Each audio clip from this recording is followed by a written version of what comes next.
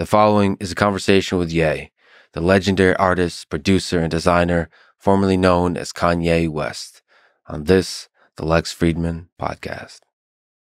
Based off of our connection and just you being a friend, I need to show you my two tech companies and get your perspective on it. Because now I have friends that can give a perspective. Like when I would work on albums, I had other friends that worked on albums and they would give me their perspectives on it. You want to do this? We are doing it. This is part of it. This is part of it? Absolutely. All right, beautiful. Oh, well, I wanted to finish. The thing is, okay, you're going to ask me different questions, but I'm about growing and building and bringing the idea to life. So when I see you, I say, oh, this guy understands how to hire engineers. Where I'm coming from Hollywood, coming from press, coming from media, all of the guys, that so many of the guys that have been like voices and faces and talking heads, whatever, have not understood how to engineer product. And that's the reason why I was able to jump past everyone in the entertainment field and become, whatever the net worth is, 11 billion. I'm going to stop putting the whole black thing on my worth. Like, let's just see where I am on the scale of life, because that's a cop out for me to say richest black guy of all time, because that's feeding into the same, trauma economy that Black Lives Matter feeds into. That's why I love and respect engineers. That's the only thing that we really need to teach in school is engineering. We don't need to teach history. We don't need to teach anything that is subjective. It needs to only be engineering taught in school, and everything else needs to be recess.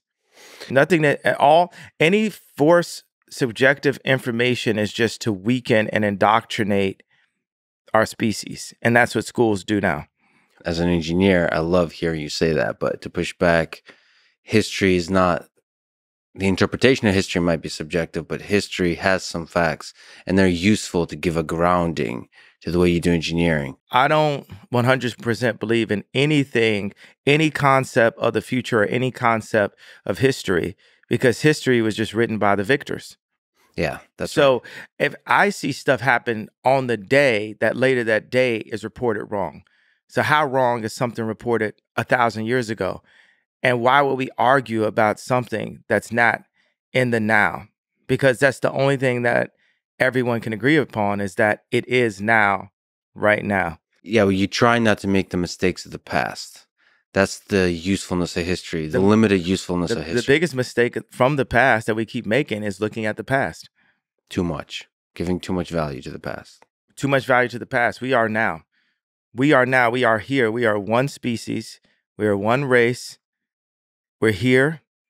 And it's time. And the leadership is changing, because you have Elon as a leader, Ye as a leader, and we're the top leaders. We're more influential than the presidents. So you're a human being with engineering challenges before you, with a STEM player, with Parlor. What's the hardest thing in front of you on the engineering front? That's the first sentence that any of our species needs to hear when they're born. You are a human being with engineering challenges, and I consider challenges to be opportunities in front of you. Yeah. Literally, like, let me see a piece of paper. I need to write that down. That's the beginning That's a good line. Of our new species constitution. I'm going to do the paper like this wide. I'll put it in widescreen. This for Ridley. You are... No, let me like... You are a being with engineering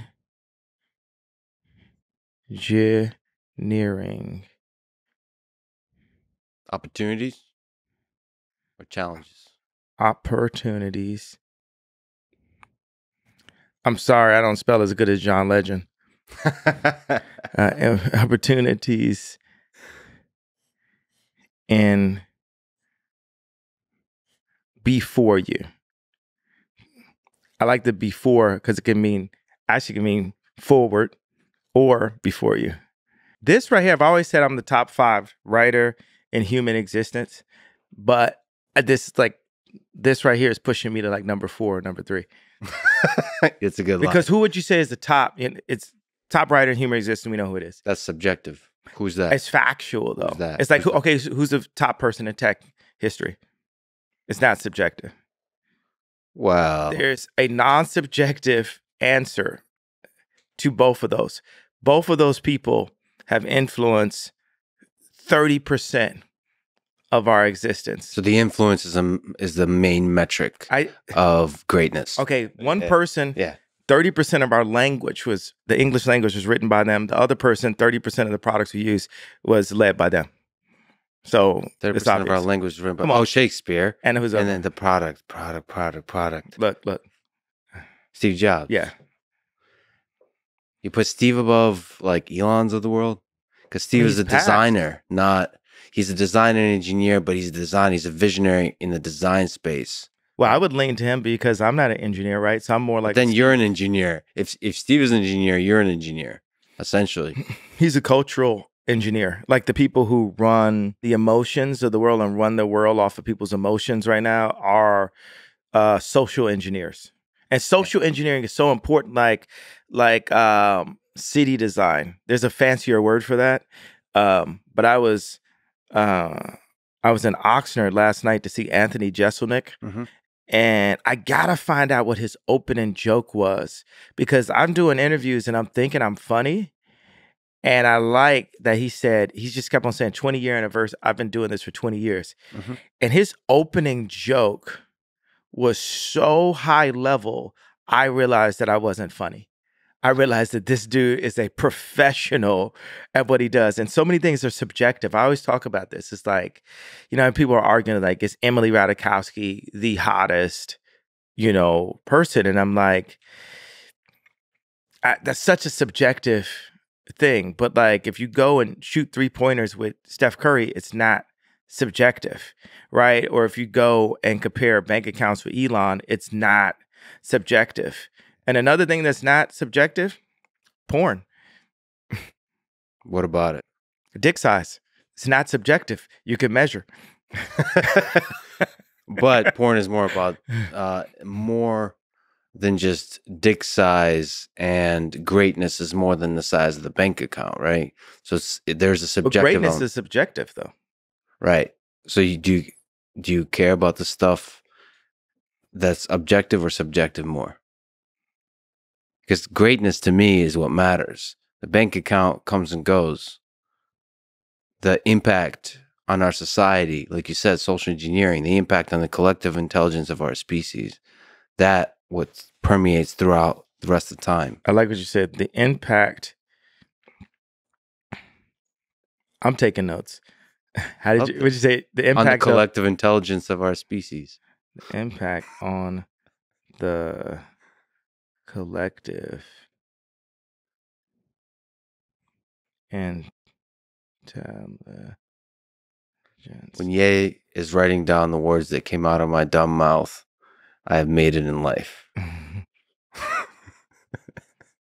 There's a lot of people that have kind of like sat through. I wanted to wear a different color hoodie because I was just tired of seeing this hoodie in all the interviews. And there's a lot of kids that are with me. They see what I'm saying. Yeah. And they had to sit through all of the muck of all the previous interviews to get to this. Every interview has been just an emotional, it's just like been an argument up to this point. This is the first of, this is the next frontier of where our species is going to head. It starts here. It starts with you, Lex. So this is the first time I heard you say the word engineering at least so many times, which I love hearing. So this is where you're at. You're like that newborn.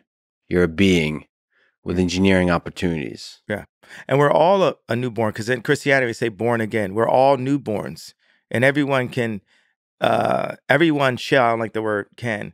Shall, the only thing about shall is like, it kind of dictates and can kind of lets people off the hook. Mm-hmm. So I haven't found the perfect post Shakespeare and post Steve Jobs and post Elon and post Ye and post Drake way to communicate this.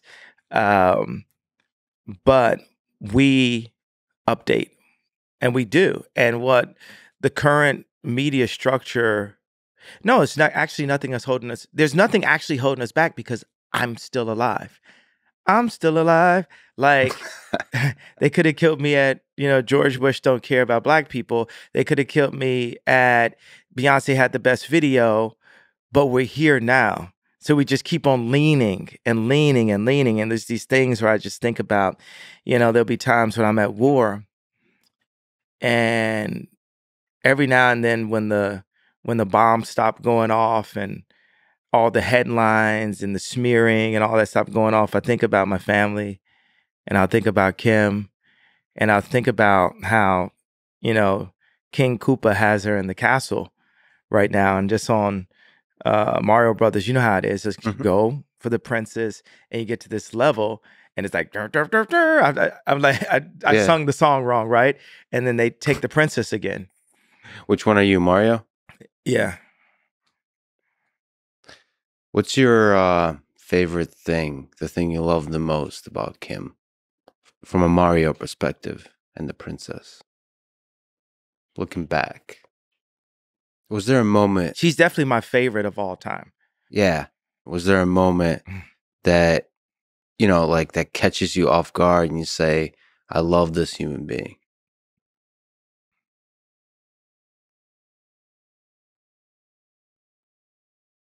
Yeah. I mean, it's just the DNA is like, she's a mix of Rob and Chris. Can you explain? I mean, that's like a really high pool right there. Those are like two geniuses. So okay, so like the entire of history of evolution of the human species created this DNA that created this being. There's a life there. There's a set of memories in the history that brought you together, and you're like, damn, I like this DNA. Yeah. And so certain people have just like high DNA. Ivanka Trump has high DNA. It's like, how's your DNA? Pretty good.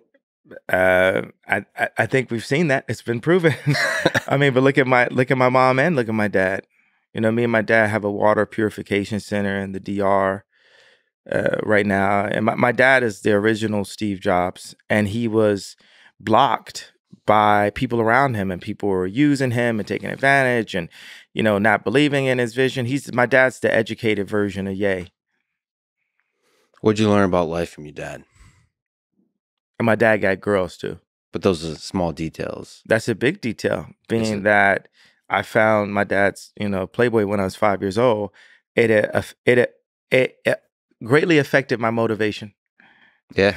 Oh, yeah. So that's part of the engine that drives Ye. Absolutely. I remember when Pharrell was first in all the videos, and my girl was like, girls like Pharrell. And I was like, I want girls to like me too.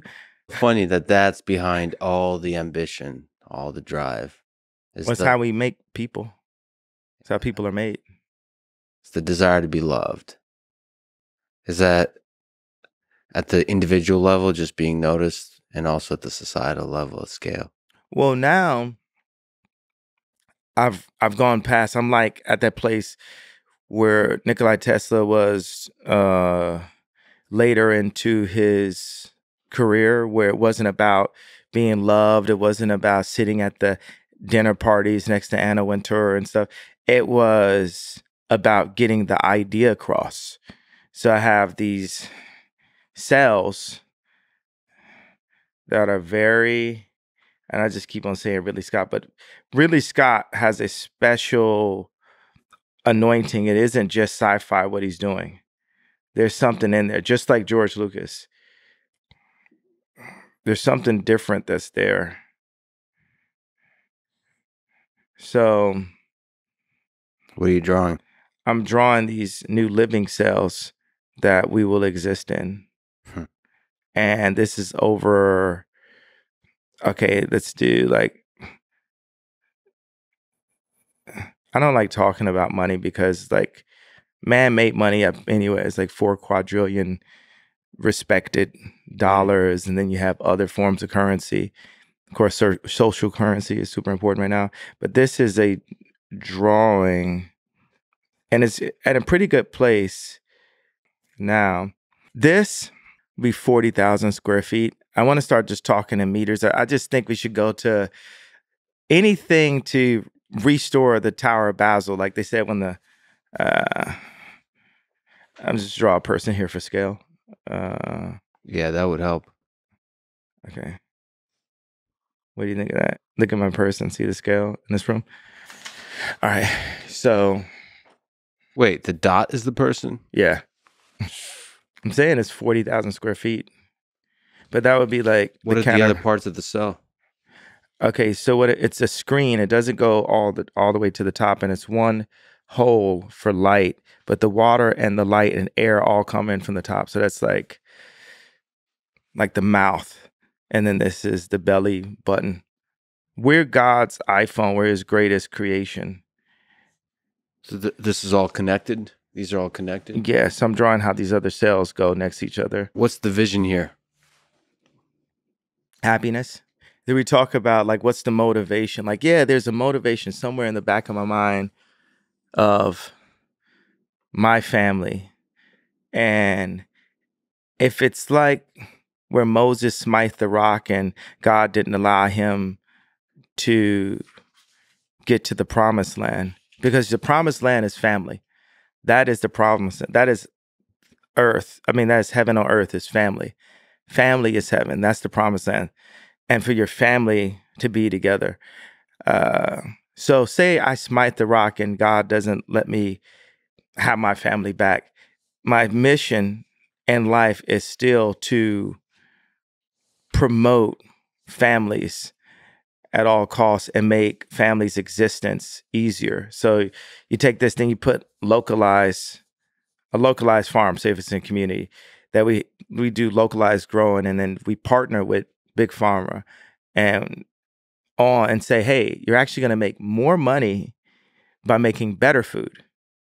Because at the end of the day, you want money right now. It's like everyone knows that between the pesticides and between the medical industry, and especially America, that we're keeping people sick. And we know that McDonald's makes food that kills people, and, Coca-Cola selling, sugar water and all this. Like, just in case I haven't pissed off enough people in power. Yeah. Okay. So you're going to piss off the sugar, anybody that's powered on sugar. Yeah. Sugar, What's the Health was actually a documentary on sugar. It wasn't about how bad meat was. It was like a reverse documentary on sugar. I don't know if you call it a reverse, like a sub, but if you watch it again, when they show sugar in it, it's just the sugar looks super clean. Yeah. Just so as I state these things, I know I have protection. If I have God's protection, that's why I'm here to this date, right? So it's for me to have this platform and express exactly what I feel, because it's kids out there, right, that it's kids that are going to save the world through engineering and through facts. And I've got to download as much of the information and as much of don't be afraid to state your facts is the biggest thing, because the world is being ran by fear. And that is, no, actually God runs the world, but there's just like little cloud, this patina of our ego that deals with the money and the car and the girl we're dating and all this in the clothes you wear and spending too much on clothes and a lot of stuff that I've been involved with promoting. So now what I'm promoting is you have the idea, you say it out loud, like if you had Tourette's, say your truth out loud. If you hate you hate me, say that out loud. Say whatever you feel out loud. Like you say it non-violently, non-violent. I have to say that like as, as a shout out to Alex Jones, and Trump, where they try to say that when they say their truths out loud, that it's inciting violence. So let's be like really clear. I'm saying that they have criminalized free thought. I hate when people use they, like they gets the blame for everything, right? It's always they. Yeah. Oh, who the fuck is they? Exactly. The problem is they is us. Yeah. Well, I love that. What we need to do is turn I to we. So we take the responsibility and turn they to us. So we take accountability to us. I to we, and they to us. And that relates, it's a language at the same time. You're seeing the language of our surroundings.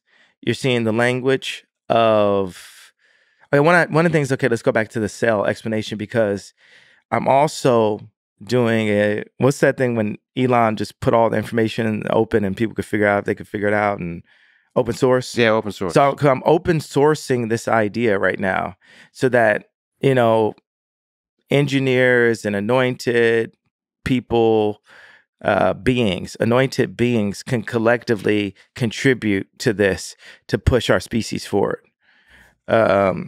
So where I've got to with my research is that there will be a hole at the top that allows natural light, natural air, and there's a constant water system. So it becomes like a water city where it's a constant flow it's regenerative, it's not wasting the water, and it's just a constant flow. So I put the toilet really close to where this I don't want to call it a wave pool, but in the pool the water is not still. So that exists in water. Surrounded by water. Well, the living room is you have two rooms. You have the dry room, which people would call the living room before, and then you have the wet room. How is that a source of happiness? What is broken about our world today that gives you in terms of the pursuit of happiness, which is one of the things? Well, all of our buildings, in the previous Declaration of Independence, all of our buildings are based on just the industry and the economy, and then people lean into what people are used to seeing, like what we think is attractive, because then you go back to the women who give life. So everyone wants to be attractive to the attractive. And that's the reason why the media goes and gets, Bella Hadid, Kim Kardashian, Emily Ratajkowski. Those are the only ones I'm going to... There's more? There's more, but I'm thinking of the ones that I think are attractive. Yeah, it is subjective. Yeah, because it's subjective. So to my subjective, which I think the only guys that could argue with me on my opinion on girls would be Brad and Leo, because we're the only ones with the track record. Everything else. So for everybody else, it's subjective. We've got history. So, are you happy? Absolutely. I'm just here. It's actually, it's difficult to make me unhappy. Now I can deal with frustrations, but when those frustrations are, it's like when you've allowed people to be in your life that shouldn't be there, and then they do the thing you knew they were going to do, and you're screaming at them, but you really need to scream at yourself. Yeah, so you realize anything that's like anger or frustration, that's something that's wrong with you that needs to be dealt with. Yes. Like right now, okay, say I got this pattern cutter that I wanted to remove because I felt like she was copying our patterns into the computer. And I didn't know why she wanted to do that. And I just wanted to do the patterns by hand. And then, You mean like automating the patterns? Is that what you mean? And my head of it, because that's the whole thing. It's like, it's a war of human beings and robots. But that makes it more efficient, right? You don't like the efficiency. You like the creativity of the singular nature of the pattern. I believe that the human beings, and I'm saying this to you as a person who makes robots and a person that's friends with Elon. I'm deeply offended right now. Yeah. But I'll let it go. Okay. It's good. So, I believe that Ye hates robots. I'm not going to put that out there. It's a joke. Robots have feelings too. Yeah, that's right. That was also a joke. We need to clarify that for future robots. But the pattern cutter, you don't like that. That had to be you can't have that part of your life. That's not what my everything that I'm doing is for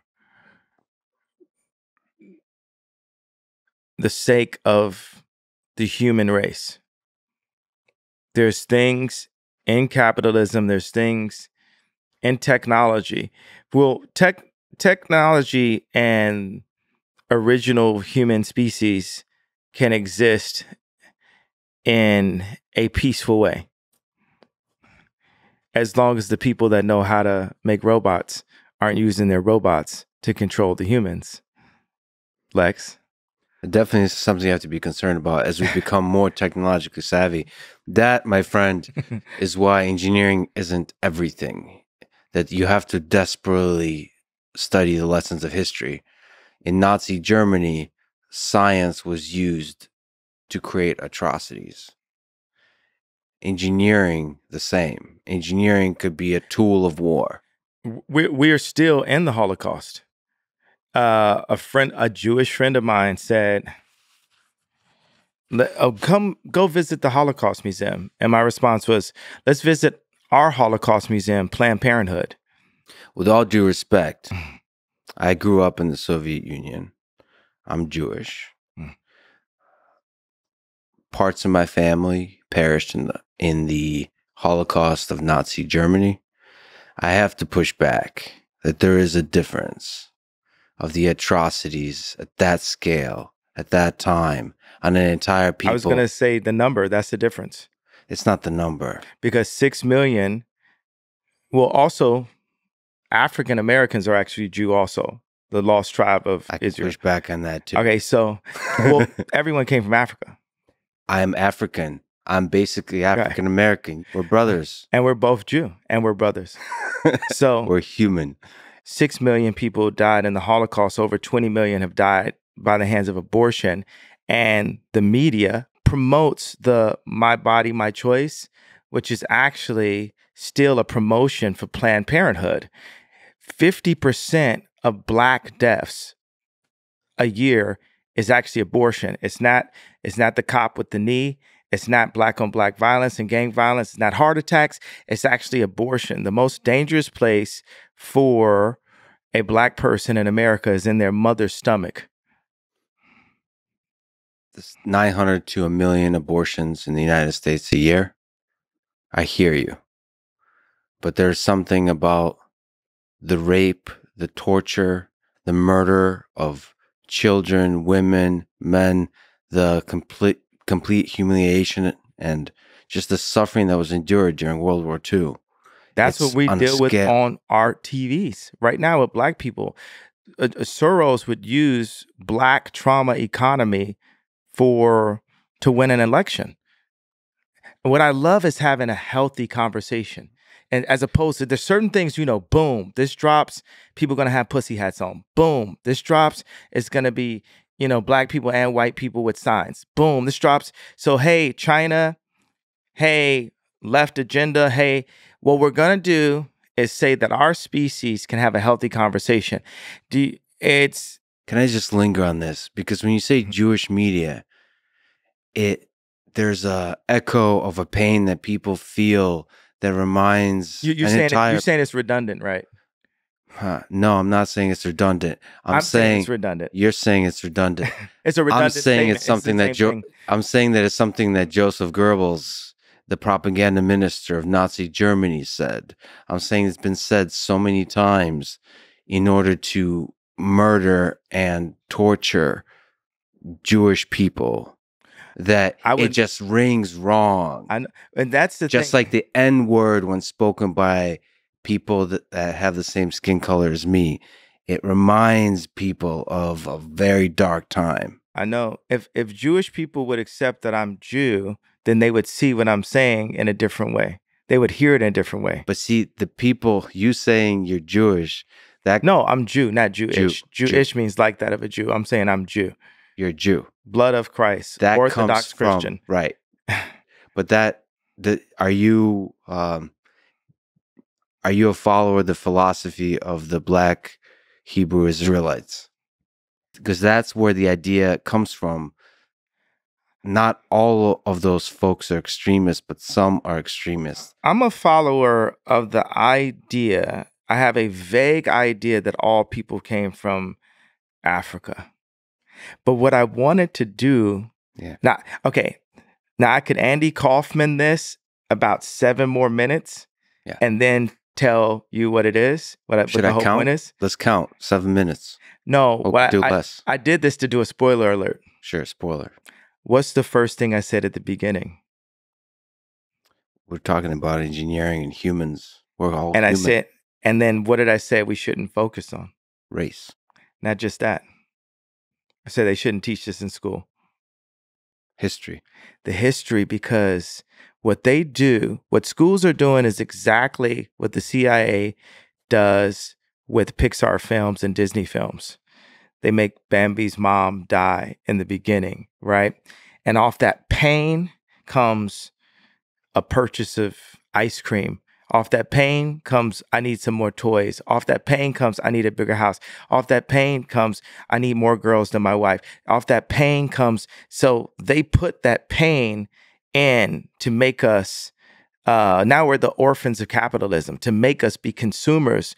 And we need to be a community, not just consumers. So I could have went another 7 minutes by being a person who presents himself in a way that says, well, I don't have to feel your pain because I also have pain too that's not being recognized. And in every interview, when I say, well, why did I get to the point of putting up the tweet?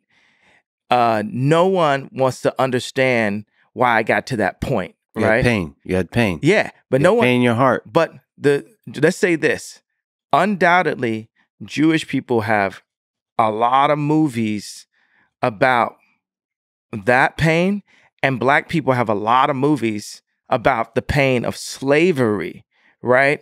It's almost impossible to find a movie about Mansa Musa. When you go to the African History Museum in Washington, D.C., it doesn't start with the idea of Africans being kings. It starts with the idea of Africans being slaves. But here's another interesting point about this. This was said to me one time, and it stuck with me as a family member of mine. With Africans, how many times you've heard like a rapper, talk about we were kings? That's incorrect if we're Jew. If we're Jew, and since we are, we weren't the kings. We were the slaves that Moses freed. Africans have always said, you've listened to rap music and hear Black people say, we kings, we blood of the pharaohs. And if we are Jew, then we weren't. We were the people that Moses freed. And when we talk about, have you heard Black people talk about 400 years of slavery? Mm-hmm. All right. That is and we're having this history lesson, right? I thought history doesn't matter. You're exploring ancient history and drawing deep wisdom from it. And at the same time saying we need to forget all of it. We need to put that behind us. Absolutely. We need to forget it and we need to move forward. There is so much wisdom to draw from history, even the 20th century. Look at this, communism. Without the lessons of history of the 20th century, communism sounds like a great idea, except that some of the worst atrocities conducted by Stalin and Mao that killed 50, 100 plus million people, not just killed, tortured, starvation, where people, cannibalism, they ate each other, they ate their children. There's just dark people should read some books on this, on the Holocaust in the 1930s. But I disagree. With that lesson, we would, and now it's becoming more popular. Marxism and communism. I'm not disagreeing that happened. I'm disagreeing that we need to harp on the things that happen, because the truth is, I'm giving a fact. 50% today of, let's say you don't call Black people Jew, right? Black people's deaths today is abortion today, right now. Like that, it's not racism. That's too wide of a term. It's genocide and population control that Black people are in today in America that is promoted by the music and the media that Black people make, that Jewish record labels get paid off of, or media companies. Record labels and media company also, so let's give it a wider. You know, I agree with Martin Luther King. I have a dream too. Martin Luther that one King day was... you would not be judged by the color of your skin or your race, Black or Jew, but by the content of your character. All the assholes that fucked you over in the music industry, fuck artists over in the music industry, are individuals. They're not Jews. They are Jewish. It doesn't. They're human with opportunities, and they took those opportunities. I don't care if they're Jewish. Do you feel like I should release that pain and separate it? Yes. Okay. So if you're saying I should release that pain and separate it, then I'm telling you, you should release your pain and separate it, and we could get to this, the list of how you are a being with engineering opportunities. That's 100%. I see what you're doing. That's exactly what you're doing. The pain, I'm going to let it go. Engineering challenges, I get it. One of the problems you highlight is people get fucked over in the music industry, and get fucked over in the media, get fucked over all over the place. They created, there was a Jewish trainer that brought me to the hospital and put in press that I went to the hospital. I know friends that off of exhaustion, a Jewish doctor, they diagnosed me. Why do you keep saying Jewish? Because they were, right? Diagnosed me with bipolar disorder and shot me with medication and put me on medication, then put it in the press. And every time, even if I wore the wrong color hat that a nigger is not supposed to wear, right? Then they immediately say he's off of his shit, he's off his meds, he's off his rocker, and it's literally used as a scarlet letter control mechanism for the people. Understand, the kids, the colleges, the high schools, what do you think they put me right now? They put me as the prophet, not the leader. It doesn't have to be the leader, right? Because we need a more intelligent person to be the leader, but at least, right? They put me as the prophet. They put me as the only person that would say this. And I'm just saying that was 4 Jewish members that controlled my voice, because for the fact that 90% of Black people in entertainment, from sports to music to acting, are in some way tied into Jewish business people, meaning that in some way, just like if Ram is sitting next to Obama or Jared sitting next to Trump, there's a Jewish person right there controlling the country, the Jewish people controlling that who gets the best video or not, controlling what the media says about me. There's a person, not Jewish. Let me just say one thing. But they are, though. That's the only thing. It just so happens that they are. It just so happens that they are. That doesn't mean that I hate them. Yes, that just means that they are. But it's a dog whistle.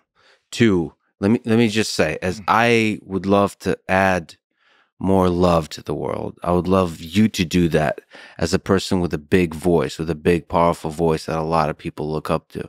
And when you say Jewish media, it's funny how this world works that way. When you say Jewish media, or Jews are controlling the voice of Black artists, Black people, Black artists, when you say that... Am I not allowed to say it out loud? You can say it. There's a large number of people that are hurting and have anger and even have hate in their heart when they hear Jewish media. That hate starts being directed towards the Jewish people. Do you acknowledge that? Do you understand? Can you feel the hate in the world? That comes to the surface when you say stuff like that. Okay, I feel that. When we go into therapy, my dad was a therapist, and obviously I've got some therapy skills myself. A lot of people, my music is healing. These type of spa-like existences are healing. The color palettes I use are healing, and we can use healing words, right? What I really feel I feel that there's no accountability and no responsibility on Jewish people in media to at least start with owning up with the facts of what's dealt with and tell me if I say the facts out loud, to the point of Ari Emanuel writing a letter in the Financial Times trying to take food out of my children's mouth, telling people that they're not allowed to work with me. Even Chris Como or Pierce Morgan getting me to apologize and separate Jewish business people from the families of the Jewish business people, which I did. Update. I did that. That already happened. And that was a shitty apology. That wasn't really an apology. But shout out to that conversation. I need to get on my knees and kiss the dick of Howard Stern. And you don't need to kiss anyone's dick. But that's what you guys are acting like. You guys, look at that. Because you're talking about it's a shitty apology. But where's our fucking apology? Watch this. Sorry. We don't get. Thank you. Now let's move on. Sorry. Do I need to get on my knees or no? And kiss my dick. Oh shit. So this escalated quickly. So that's escalated quickly. So nice. What? No, I'm saying where's our apology? But we can't get to apology because you're telling me there's no right way for me to word it. So tell me, for me, a person who's been fucked on my deals and a person that has friends that never figured out how to make shoes with a German company that couldn't tell me to wear a BLM shirt and take off my red hat, like what would have happened if I was at Nike, yeah. Right?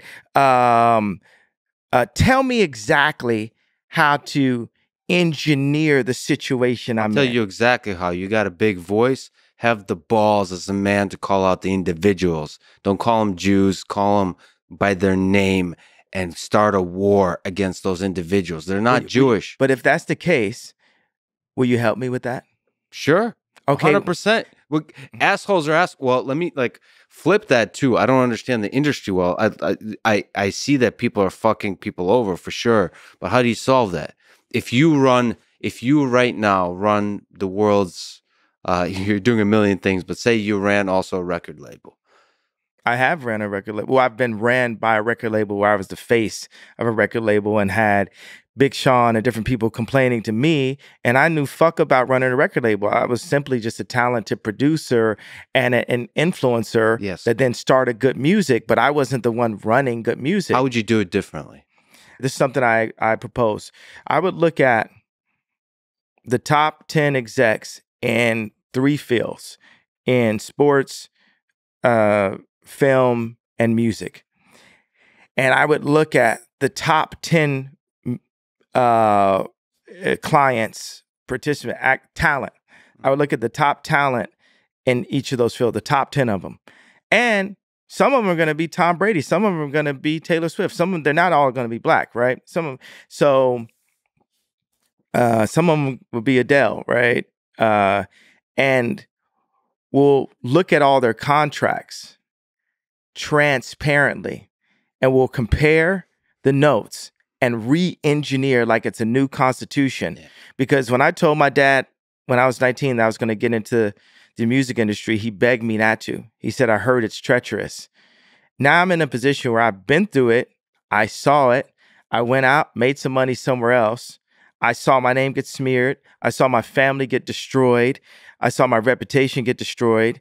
And I'm back here to have this I'm back here as a being with engineering opportunities. So, wait a second. If you say it's a shitty apology, what is the version of the apology short of kissing Howard Stern's dick? I don't think anyone wants to kiss Howard Stern's dick. That's the whole point, Howard Stern. Nobody wants to kiss your dick, so shut the fuck up. I said, and by the way, I'm antagonizing you, Howard Stern. I used to be a fan of you. Yeah, me too. Yeah. I'm still a fan sometimes. Now you're just doing clickbait like everybody else. Now you're just a sad old man, Howard. All right. Now, Howard Stern, this is the first time anyone's said your name in years. Your own family doesn't say your name unless they're calling to get their bills paid. You're going hard. I'm just see, that's beautiful right there. That's much better than calling Jewish media. Go after individuals. Okay, go after individuals. And if you don't talk shit about me, talk shit about me. This is great. And you know what that is? Yeah, what's that? Engineering. That's an engineer's approach. Yeah, engineers. Yeah. Yeah. You should learn some of that. We all can use our pain against each other, Yeah. or we can say we're a being with engineering opportunities, and we can know about history. So let me change something. We can have just to be judgmental. People say thou shalt not judge. I was talking to Camille Vasquez. She says, I'm very judgmental. That's what we're doing. I believe, now you could go to Bible and one thing's going to say one thing, another thing may be contradicted in a way, and then the pastor has to unpack it. I believe that we are to judge. If you look at some food and it's got a fly coming out of it, you can then judge at that point. You're supposed to use your better judgment. But whenever someone doesn't want to change something they're doing, they'll say, don't judge me, right? But as a species, you called for me. You got the breakthrough. And by the way, it's only an engineer that I would respect to tell me of how to update how I'm communicating. Because this started off, right? I've been through all these interviews. Let me go to this. You said this was a sorry apology.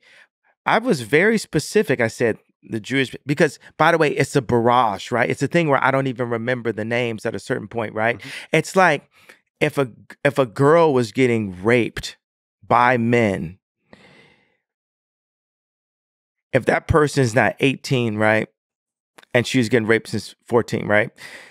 And she still got this face, this super like Irina Shayk level face, right? She might say, I hate men. That woman may say, I hate men. She might get to that point because she was raped. On my contracts, and no one can say this is ramped up. No one, Howard Stern can't say this is ramped up. Ari Emanuel can't say this is ramped up. George Soros knows damn well that I'm not ramped up. George Soros knows, like, wow, this guy's like a younger guy that's looking at what I did and looking at how I control the world silently, and he's calling it out, and he's not using any of the fear tactics. I can't send his homeboys around him. I can't send his wife to him. This guy, that's what George Soros sees, right? When he's dealing with me, right? So what you guys are actually asking me to do, I'm comparing myself to that 18-year-old beautiful woman that had been mistreated by men for 4 years of her life, right? And you're saying, you know, as a man, you can't blame all men. And I'm saying, as a responsible, forward philosopher leader, okay, I'll drop the pain and I will specify, because I'm up here, I lost my fucking family. I lost my kids. I lost my best friend in fashion. I lost the Black community. I lost, you know, people said I lost my mind, all of these things, lost my reputation. And I'm up here just like, I just want my family, but I don't want my family to have to say what the left wants us to say. To have to say what China wants us to say. I want to be an American and protect my kids and protect my wife and raise my kids as Christians and have my wife be a Christian and innovate. And America made rock and roll. I want to innovate as a creative person and be a successful American, but all of that had been taken away from me. So I'm coming back and I'm removing the PSTD right now, right? I'm standing up and saying the only way that we're going to be able to get past this and the way God is going to use me right now is for me to stop talking about the pain, stop talking about what happened, and do something about it. And that's where I'm at right now in this moment.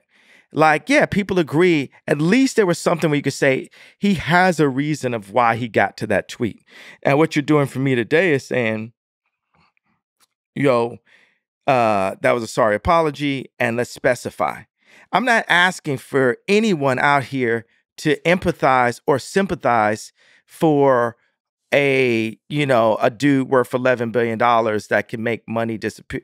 Appear out of thin air in 5 different industries. You know, I'm not asking for anybody to sympathize with someone who's married to Kim Kardashian, dated Irina Shayk, but like I feel like I'm just not going to get the sympathy vote in this situation, right? So I feel your pain. I feel your pain. yeah, Yeah. I feel like no one's gonna feel my pain. Only Brad and Leo can feel my pain, right? So the so But still, but here today, when you said it's a sorry apology, what's the apology that you're looking for as a Jewish engineer?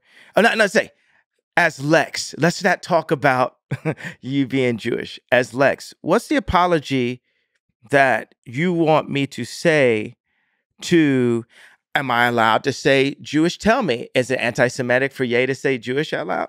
no, there's I don't like the allowed. That presumes censorship.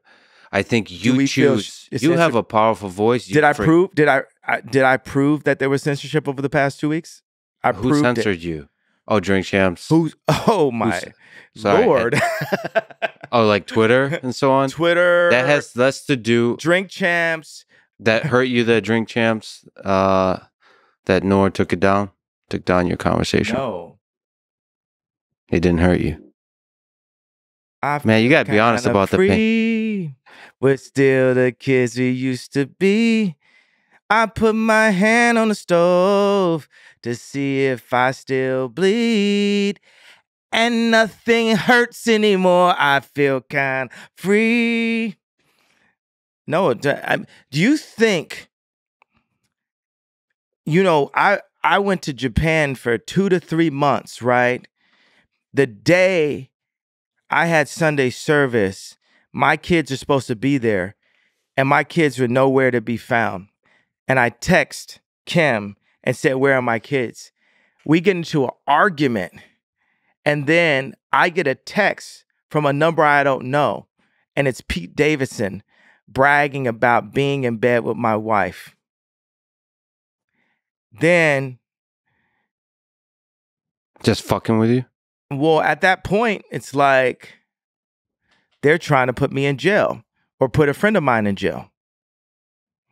Because then I'm going to go surround the hotel and do something which would have me not be able to be here.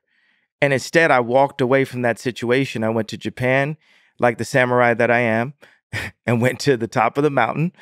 And because I knew there was no way she could love this dude, not just because he's ugly. He's not black. She likes black guys. Every guy that she, is with looks exactly the same. Ray J, Reggie Bush, at that time, Kanye West, she has a type.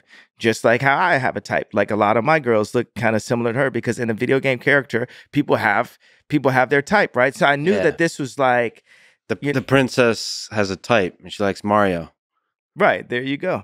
As somebody who cares for you and hopefully can be a friend, I gotta say these words and the words about Jews is not the words of a samurai, of a great man.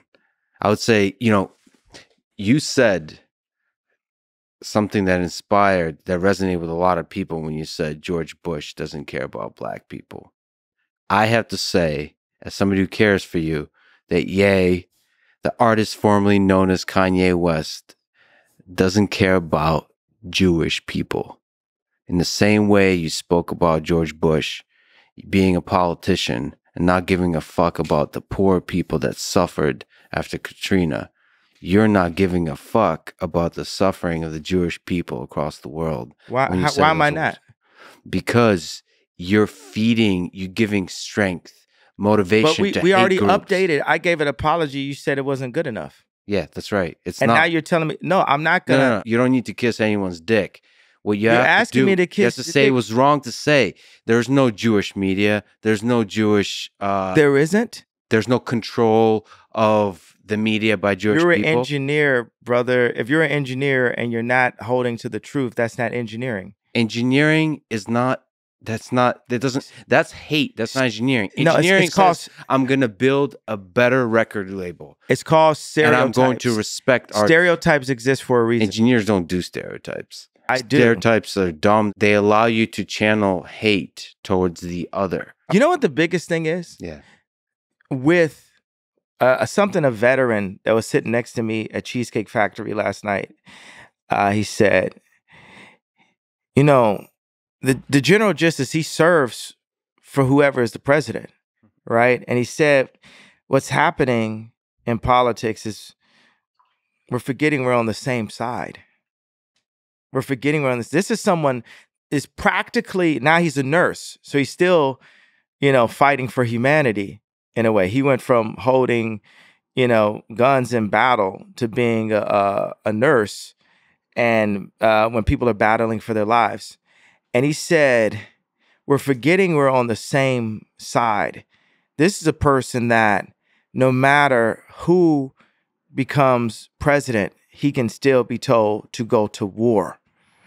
And the chaos that's created by the media has split the country in half. And what us as beings with an engineer opportunity need to do right now is find the blue water. Where are places that we agree on? And I want you to finish everything. Hey, I'm going to let you finish. Everything I've heard that before. You want to express to me. Get off all. I'm your scarecrow today. I'm your punching bag today for everything I did. And I want you to stand up for all of the hate that I'm your Al Gore when he lost the election. Remember, he almost became a punching bag for the lady that had voted on him. And she just said all this stuff. And he's like, I know, I agree with you, right? But there's nothing, that he could do about it. With this, it's like things that you're saying, I agree with you. It's like if you sit some kids in the principal's office and I punch somebody, right? I took my hand, right, as what it really means. Even Aria Emanuel had to say, this is a pop icon, right? And I went and just punched an entire people at one time, or said that I was about to. I went like this, right? And I got blacked out, black mirrored. Done, right? And it's like, what were you even going to do? And why did you go like this? I went like this because I can't even do, I would look insane to physically show you a metaphor, a physical representation of my last 20 years of what I've been through as a musician, as a father, and as a black person with a political opinion. A great man still through the pain does the right thing. And I think the right thing is to not say that there's Jewish control of the media. And that's incorrect, though. That's a fucking lie. There is. And they did come and bully me. It proved the point. No, the reason you don't say it is because the world is much bigger than forgive me, the narrow little world you exist in. Your impact stretches way past those little boardroom meetings over contracts. So what should I have done? What should I have done? Not say that you should be a strong man that doesn't mention religion or people, and then fight. Do you want to win this fight? How do I win? How do we win? Call out individual people. That's one way because they have a big voice. The other voice that I prefer is to build another label. I feel like you're controlling my creative narrative and because just like how you're telling me I shouldn't have said that, do you think there were people telling me I shouldn't have wore a red hat? No, because you asked me, what should I have done? You're supposed to be a scarecrow, so I thought I'm going to beat the shit out of the scarecrow with my words, right? You let me. Yeah. It was consensual. The punching bag is a bad because scarecrow actually has a different real that's meaning. Right. I'm like, so let's say a punching bag. I should have said scarecrow. Yeah.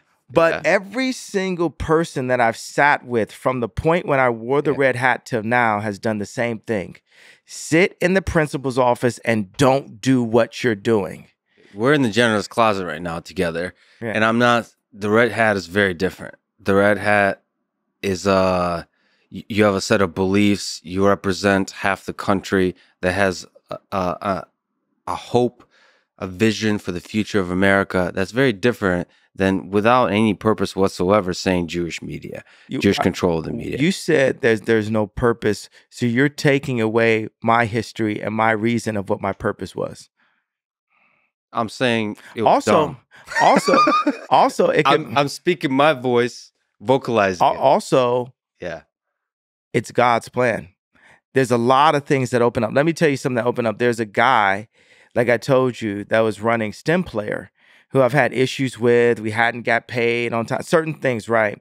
And he took his IQ, his know-how, his engineering know-how to, he basically was trying to Adidas me with, even though I was the bigger money in the situation. That was fun, and we funded together. And he hired these engineers, and he said, well, because of your comments, we're not going to be able to hire anybody else. And I was like, well, how many Jewish people do we have in our company? He said, I don't know. He didn't say exactly, right? I said, do we have Black people? He said, yes. I said, how many? He said, 2. So we have like 60 full-time employees, like 40 half-time and part-time. And I took as a responsibility. Let's take a step back from the us being one species and say, hey, you're Jewish, I'm Black, right? Why step back? For this example, for the All sake right. of this example. Cool. And I said, wow, I'm sure I can hire more than 2 Black engineers. And what happens is, because there are so many businessmen that just so happen to be Jewish, that it's good business, right? Just to monopolize. That's what people are looking. Everybody wants to be Elon, right? So I disagree with that. okay, but let me finish this Sure. point. I'm gonna let you finish. I'm gonna let you finish. A lot of businessmen want to be as successful as Elon and as popular as Elon. A lot. Like, it just worded like that, which I hate the term a lot, actually. I want to be more specific, but I haven't done the math on it. Let's say some. Factually, for sure, there are some business people of all different walks and backgrounds that would like to be as rich and as popular as Elon Musk. So let me just take a step back from the we're one species into the we're separated by race, gender, socioeconomic class conversation, and say, as a Black owner of 2 tech platforms, hardware and software, I need to take action. Let's not call it affirmative. Let's just say I need to take action, and I need to take accountability in ensuring that Black engineers are hired, and guess what? Hired together. Because when the Black people that are brilliant are separated from our culture, we forget who we are. And we'll get to a point where, OJ will say, I'm not Black, I'm OJ. Because just to be on the golf course, we put on the golf shirt. But the golf shirt might not be something that our culture would have done. And now our culture in poorer communities is, oh, everybody's got Draco on them. Everybody's got a gun on them. Oh, if you run up on me on the gas station, I'm going to kill you. Hey, you ain't got to talk to me like a man if I haven't killed at least 5 people. But you know what happens is, we can kill 5 people. We could kill 10 people and still be in the media as long as we play by the rules, right? Because what will happen is, any of these guys that have talked about killing people and different things, unless Trump had pardoned them, right? But let's say, even if Trump had pardoned them, they could still go to someone like a Lil Boozy or Meek Mills or Puff Daddy, anybody, and say, hey, we need you to talk shit about Ye right now. And also, you're not allowed, if you do want to vote for Trump or vote outside of what this arrangement is, then we're going to put you in jail. We're not going to bring you down. We have this on you.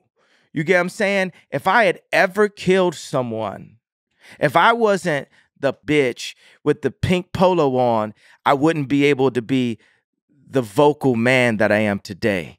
You understand what I'm saying? This is the reason why I'm happy that my gangster disciple brothers kept me from the initiations, which made me feel like a pussy my whole life, right? But now I am someone who legally can say this. Other people in my position, they legally cannot speak. They legally cannot speak, or they will go to prison. I am in a bit of a glass prison because I don't have say-so of where my children go to school. But I'm in a freedom place where I can have this conversation with you right now. And that is, I don't like the word breakthrough. You know, that's God's hand on this situation. But you get what I'm saying about if I hadn't said the tweet, I wouldn't have had to take the accountability myself to hire Black engineers into my 2 tech platforms. Yeah, and you get what I'm saying. That's a beautiful personal journey you're on. But you get what I'm saying It's that not personal, it's for my people as a whole. As a it's tribal a small person, company. It's a small company. as a tribal person, I believe that I am my people. Yeah. And the thing that businessmen have done to my people have pulled the brightest out of our tribes and siloed them and made us lose our culture and lose who they were. The only thing I wanted to say at Virgil's funeral, which I wasn't allowed to, right? It was a white pastor that talked the majority of the funeral. Half the funeral was pissed, right? And this pastor actually married me and Kim, right? He looks like Justin Timberlake a little bit. He talked half the funeral. He knew Virgil was passing, did a collaboration with him before he passed, by the way, right? A clothing collaboration. I didn't know Virgil was passing, but the thing I wanted to say, I saw A$AP Rocky and I saw some other members of his gang, you know, in the audience at the funeral. And all I wanted to tell him is, don't let them split the gang up. Don't let them split the gang up. When I did the first Yeezy, because I did Kanye West 2 fashion shows before as a high-end luxury, all leather kind of designer, not all leather, but, you know, high-end materials, mink, this kind of thing. And then I came back with Yeezy with Adidas. And this fashion show was so popular that Justin Bieber had to sit in the second row, right? This thing had every name you could think of. It had Kim Kardashian, Kris Jenner, Kendall Jenner. It was Kylie's first fashion show she'd been in. And in the second fashion show, I put Kylie and Bella Hadid next to each other in the fashion show. You had Puff Daddy. At that time, Puff Daddy had beef with Drake. Drake still came to the show, and Jay-Z had to break up the fight backstage. The designers, you had Jerry Lorenzo, that's head of Fear God. You had Kim Schraub, head of Skims. You had Virgil Abloh, head of Louis Vuitton. You had Dimna, head of Balenciaga, all working for Ye, for the leader, for the philosopher, right? For the person that who put this together? Me, that's who, right? You had these people working for the king of New York, basically the boss, Ye, right? You had Jay-Z in the audience, Rihanna in the audience, Beyonce in the audience, sitting next to Anna Wintour in this audience. And guess who heard wind of this? One of the richest men in the world, Bernard Arnault, caught wind of this. What's going on? They're building up something, and we need to stop it. So then he met with me and politely offered me backing for my clothing line. It would be Kanye West. They would get 49%, 51%. I would get 49%. They'd have control, and they were going to give me all of the support from Louis Vuitton. So I had to go to Adidas, and I told Adidas, hey, let's indemnify the apparel. So Adidas, you're not going to do the apparel anymore. Hey, we had a good time, but we're going to run off with Giselle now, right? Mm-hmm. So that's like you told your girl that, and she's like, oh no, we had the proudest moment of our career and stuff. So then he offers me the deal, and Alexander Arnault, who's gone on and rape and pillage from all of the talent that I had afterwards, I say, before I tell Adidas to indemnify the apparel, can I get a written contract from your dad, Bernard Arnault? And he says, my dad will never go back on his word. So you already know what this thing is going, right? Yeah. You can, spoiler alert, right? He went back on his word. So 3 months into the deal, I get Anna Wintour. I say, who should I use for my lawyer? She picks my lawyer for me, right? I just found out even a couple of days that the lawyer demanded an airplane during negotiations. Had nothing to do with me, right? They said that Bernard Arnault got freaked out And then Alexander No calls me and says, the deal got dropped at the board. I went back and told my high maintenance wife I was supposed to become this designer at Louis Vuitton, or the Louis Vuitton group was going to back the Kanye West line because that's how good I've done in fashion, babe. And now the deal is dropped. So then I did a second collection and we didn't have any support to be able to build the collection. Then I went and found, and third collection, we did it. We took over MSG. Fourth collection went and the show started an hour late. Then a week later, Kim got robbed. Then I told Scooter Braun, my manager at that time, I say, I'm looking, I need to go to Japan. I'm tired. He says, no, you need to make more money. I do 4 more shows on a second leg of the tour, and I suffer from exhaustion and go to the hospital, and then get diagnosed with a disorder. This is the first time I ever suffered from exhaustion. By the way, I haven't been to the hospital since. And haven't taken, medication in 2 years. And I'm sure there'll be people in the media, we won't say, where from will say, well, that's obvious, right? So, so right now I'm talking to you, right? I'm not on medication. I just go to sleep, right? I have sleep. Have you been able to sleep? That's too low hanging fruit for you. I expect more. Right. I agree. I expect more. I agree. That was dumb. I regret it. That's like Pierce Morgan trying to grab ratings. Say like, you got a whole life ahead of you. These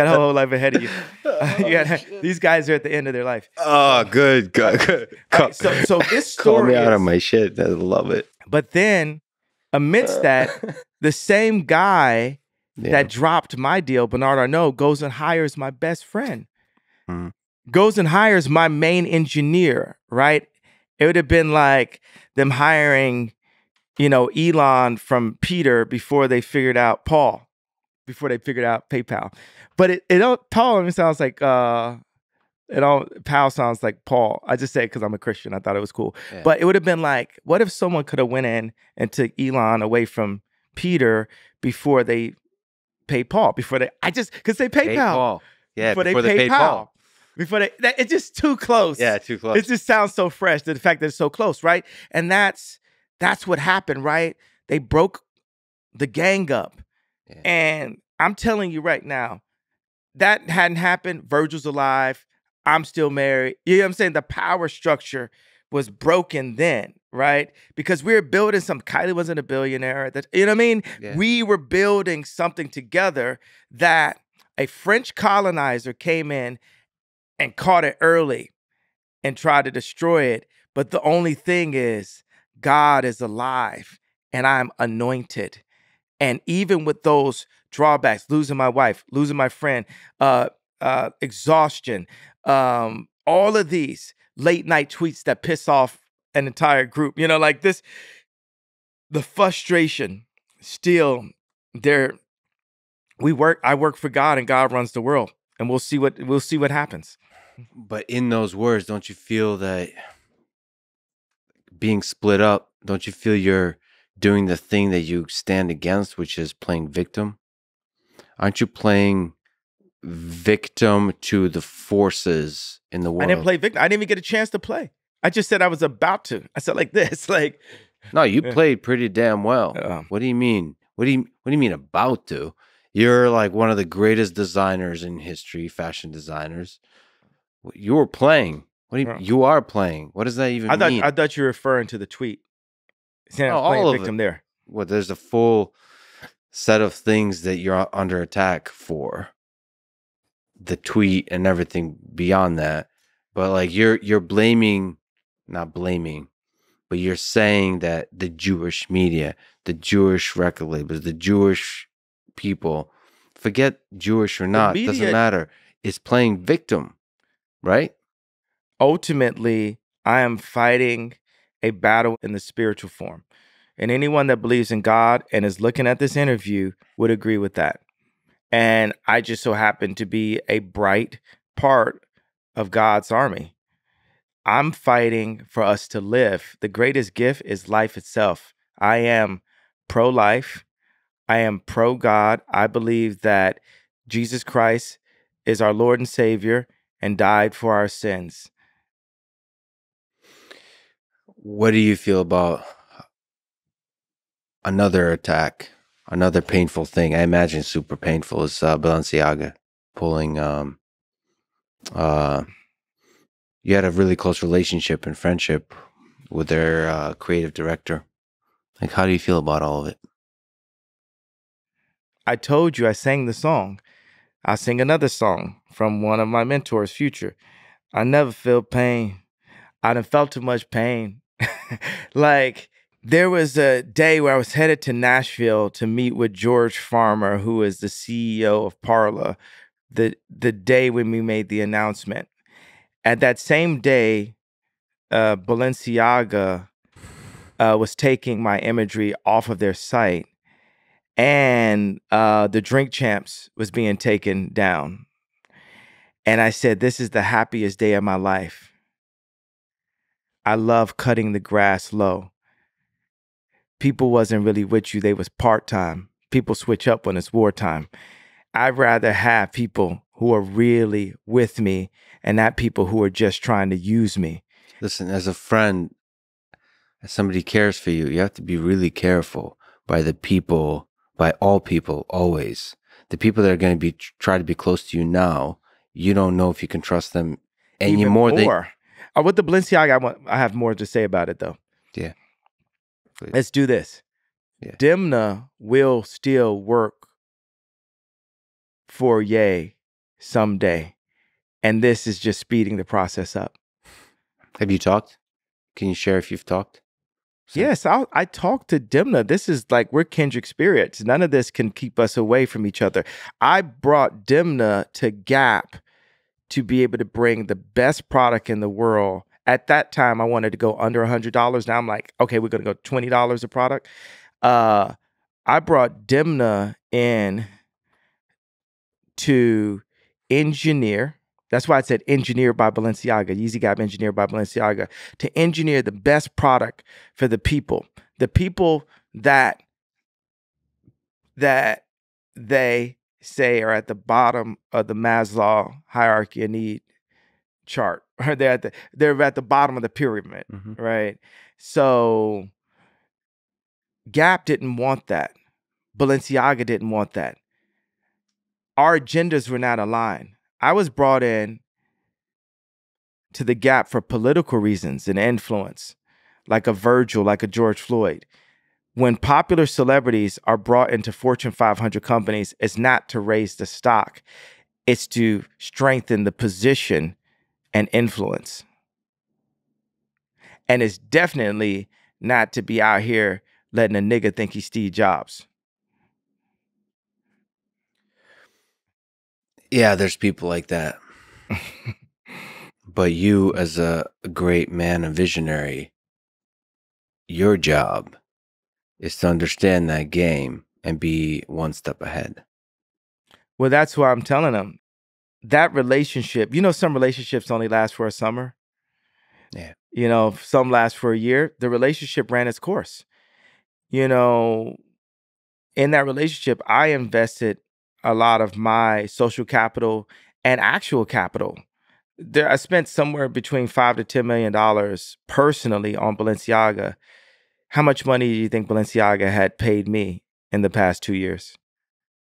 Just take a really wild guess. A really wild. Less than that? Just take a super wild one. Just go to the furthest extent of your imagination. 1.2 million. Lower. 500,000. Lower. Zero. All right. And actually, 2 weeks ago, I paid out of Saint's account $862,000, not in clothes for me from Balenciaga from the store, in royalties to Balenciaga, where the deal had been engineered, where I was coming out of my pocket. So last year I paid Demna $3 million to to design the collection, right? And we got it out of the Gap marketing fund. And he was going to deliver 160 SKUs or 120 SKUs. 100 SKUs are separate items of clothing, styles of clothing. So he ended up delivering about 60. I feel like we're on the people's court because we actually are, right? We're in the court of public opinion. So he delivered about 60. There were all kinds of people that were working. Part of the reason why I had to get Dimna, like I didn't want to have to I wanted to compete with him. I didn't want to have to like get him. You know, when I made Stronger, I did it to compete with Timbaland and Justin Timberlake because my fiance at that time liked Justin Timberlake just a little bit too much. So I made it to compete. And then we had the song out. It's number 1 on Apple. It's blowing up. I play it in a club and it sounds muddy. It doesn't sound the way Sexy Back sounded in the club. So I go to Pharrell Williams to do the drums, and it sounds like a different record. I know it can't be a different record because I'm like, I'm gonna swap it out on radio, right? Then I go to Swiss Beats, it sounds like a different record. I go to Timbaland, the person who did Sexy Back, and he did it in 5 minutes and then spent the rest of the hour talking about how nobody could have done it except for him. Running around the studio. I'm the best. No one could have. That's why he had to go to me. He had to go to the king. Well, he had a point, right? He had a point, right? So what makes the song muddy? Is it the beat? It was in the drums. It was something that Timbaland had in those drums. Like, now, watch this. I said I'm going DEFCON 3, right? And the actual, I spelled it wrong. I have a tendency to do that. I'm not quite John Legend, tight sweater level, spelling bee level. So I feel a parallel to me going to Timbaland to when I said, hey, you as an engineer, I need to work with you as an engineer that is Jewish to look at these contracts and what my people, not just Black people, let's say artists, are dealing with in our contracts. These contracts need to be fixed. Everyone could be so mad at the messenger, right? Yay, you said it the wrong way. You're offensive. You're like Hitler now because you said it. You said this out loud, but it does not, you weren't getting enough sleep. All this shit does not negate the fact that we do have, Houston, we have a problem. Yeah, but it's just the music industry. Like, there's a lot of hate that was created by just saying that, you know? But you're saying what is just is everything to me, right? Yeah. One person can mean everything to me, right? And for George Bush, winning an election was everything. And then when you said George Bush doesn't care about Black people, that you woke him up. You woke the people up to the fact that he was narrowly being selfish. There's a sense to which you're being corrupted by your own greatness, that you're focusing too much on the industry that you've made great, that you've rose to the very top. One of the richest artists in history, one of the greatest designers. I am the richest artist in history. Probably the richest artist in history. Yeah, They say, the funny thing is they're like, oh, richest Black person, like, oh, also richest actor, richest musician, richest fashion designer. Like, it's a bunch of riches in that one. You know what I'm saying? It's like richer than Ralph Lauren, like richer than Amani, like richest, like of that, but still low. Like, because where do you put that? You know, like on the totem. Because I don't even want to. Man's bank account isn't everything. I would say you and I are equal in a certain deep sense, no matter what the bank account says. Vroom, vroom, vroom, vroom. So I wanted to give you some theme music for your moments. Sound a little muddy. Let me give you the Timberland version. Yeah. Thank you. But okay. Play that at the club. So the other thing about, like, say, like Balenciaga is Demna will work with Ye someday, and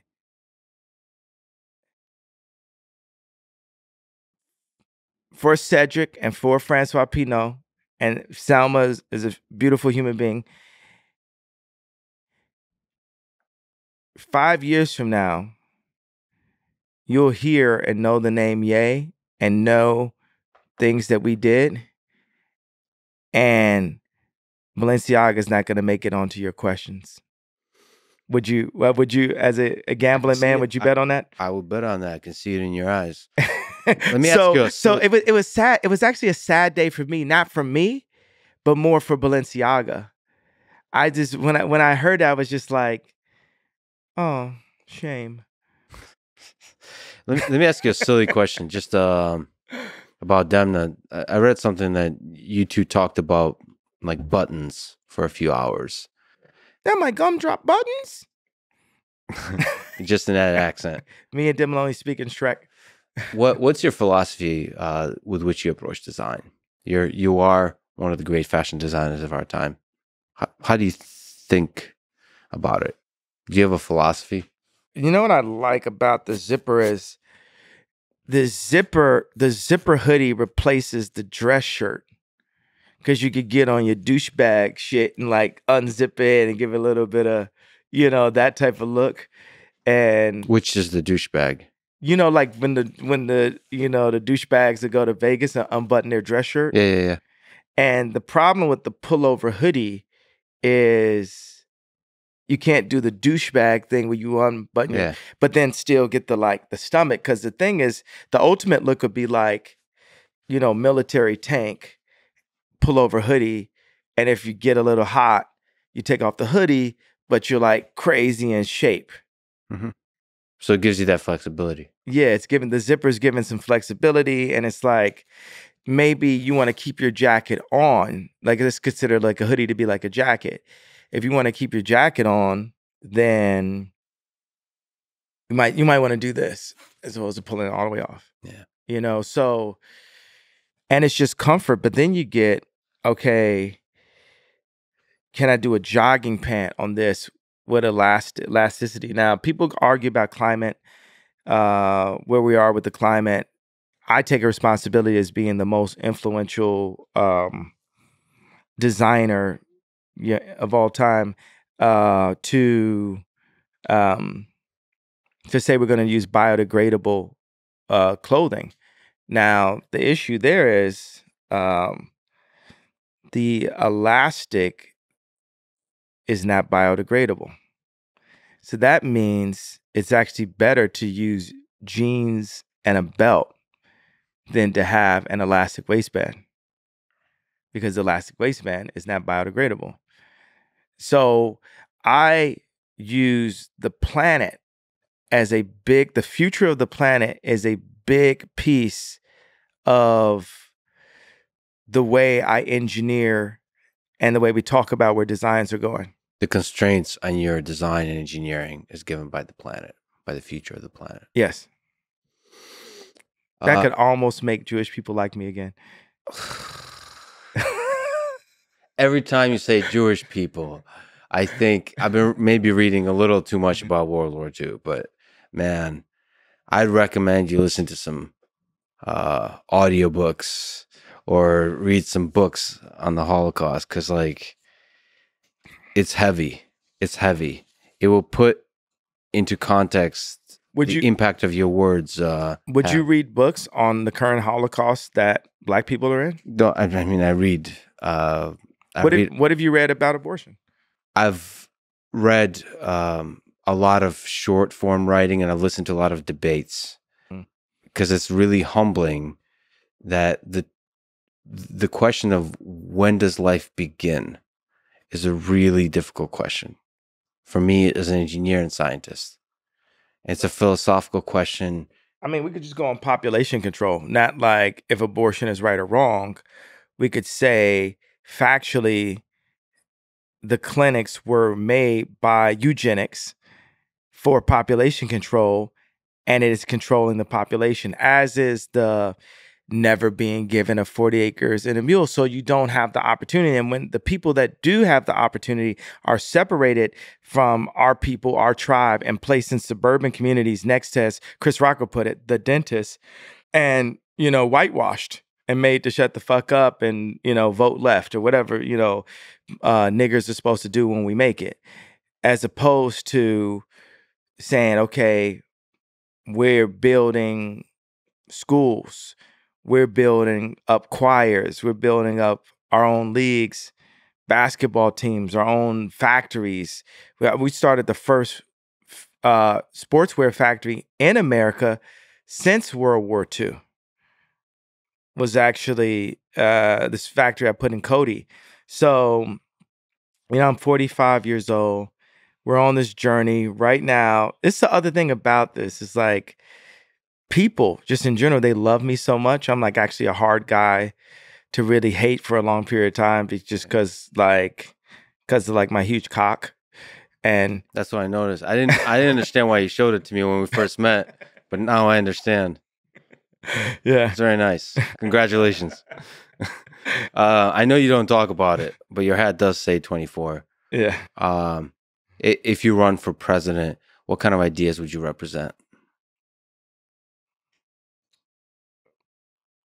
That we're beings with engineering opportunities.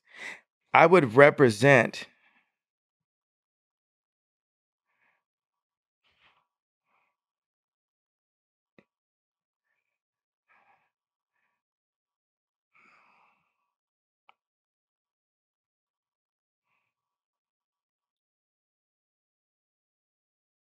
just as you served a platform here, there's something that happened on my last run that I know was brilliant.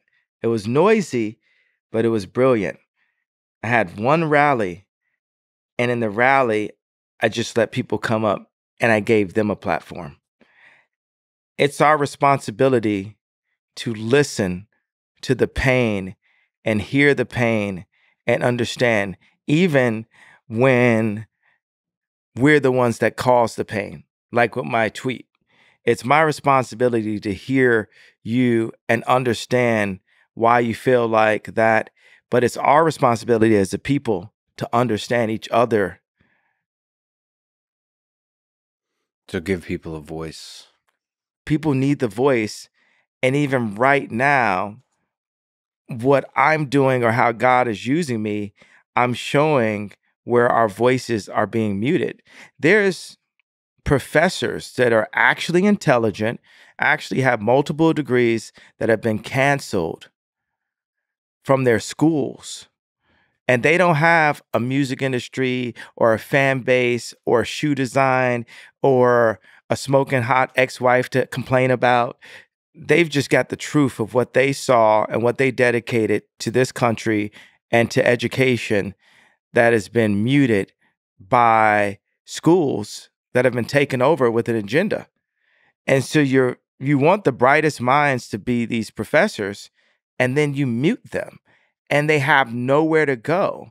And you might get a guy now that went from being someone's favorite professor to he's working at Starbucks like he was back at school or like he was back in high school. So even if that voice is about anger and hate, it still deserves to be heard. Yeah, it deserves to be heard. And we deserve to ask why. Like you have to ask why. I just feel like I feel like that is sympathizing Mr. Hugecock. I'm just saying that it just needs to be. You should change that to your name on Twitter while you're still allowed on there. Yeah. Do you think that would get censored? I feel like they definitely cut it down some inches. I'm pointing out this.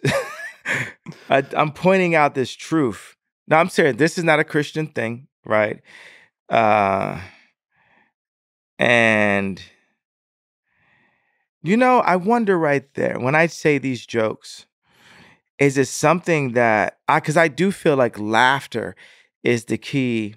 Engineering and laughter, right, is the key to peace. Like when I go get my teeth cleaned and I have the nitrous, there's something that I want to go and hug Kris Jenner. I want to go and hug Corey Gamble. I want to go and hug, Howard Stern. No one wants to hug Howard Stern. But just if one. No. I would love to see you two hug it out and make up, even though all the shit talking back and forth. What about talking it out, or is he going to be Talking it out. screaming at me? Yeah, judgmental and that kind of stuff. No, I hope there's love there. You know, the thing is, I think Howard's just jealous. You know, Yeah, not just jealous of my cock. He's also he's jealous that I started my campaign earlier than him. you got to let go of that jealousy. You got to let go of that jealousy, Howard. You got to Howard and everybody else. Jealousy is a gotta- natural human thing, man. I wonder, just as a Christian, right? When I joke and say this stuff, it's like, am I being disobedient to God? Because as a boss, right, I'll talk to an employee, and I'll be like, why didn't you just listen? Because I've got the bigger plan, right? So it's like me talking to God. Were there things that I did in this interview that were disobedient to God? And for those things, I pray and I repent for anything that I've said that was disobedient to God. But humor is not one of them.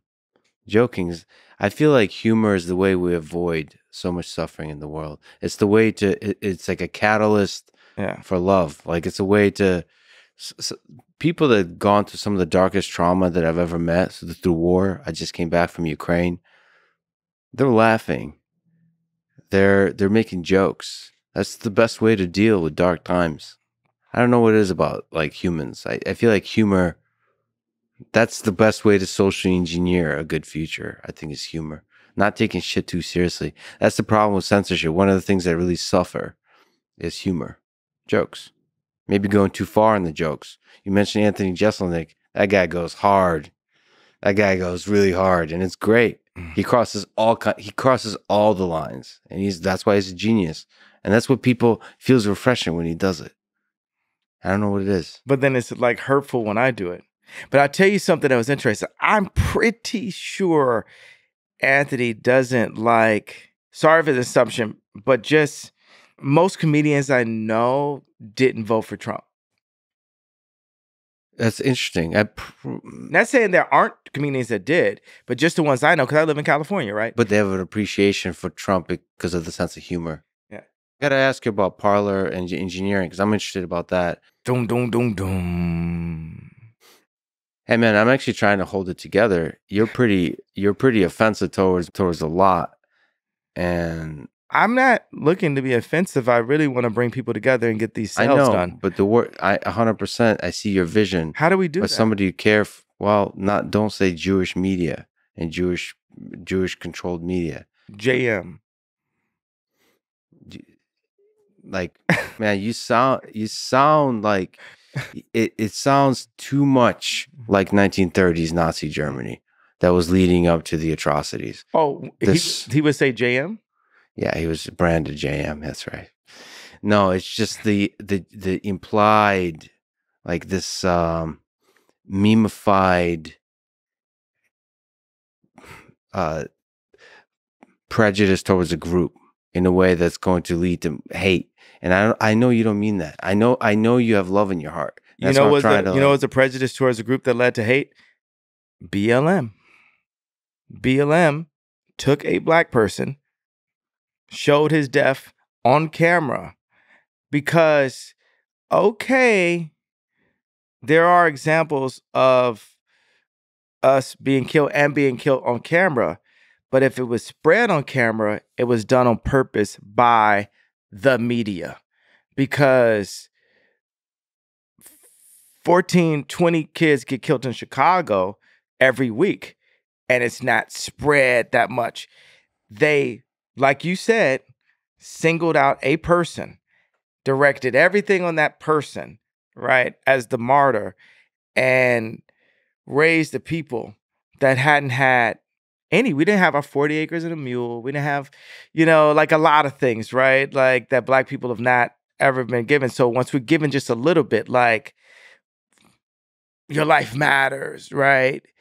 Then we literally like, oh, okay, now we're being heard, right? But actually the death toll is up.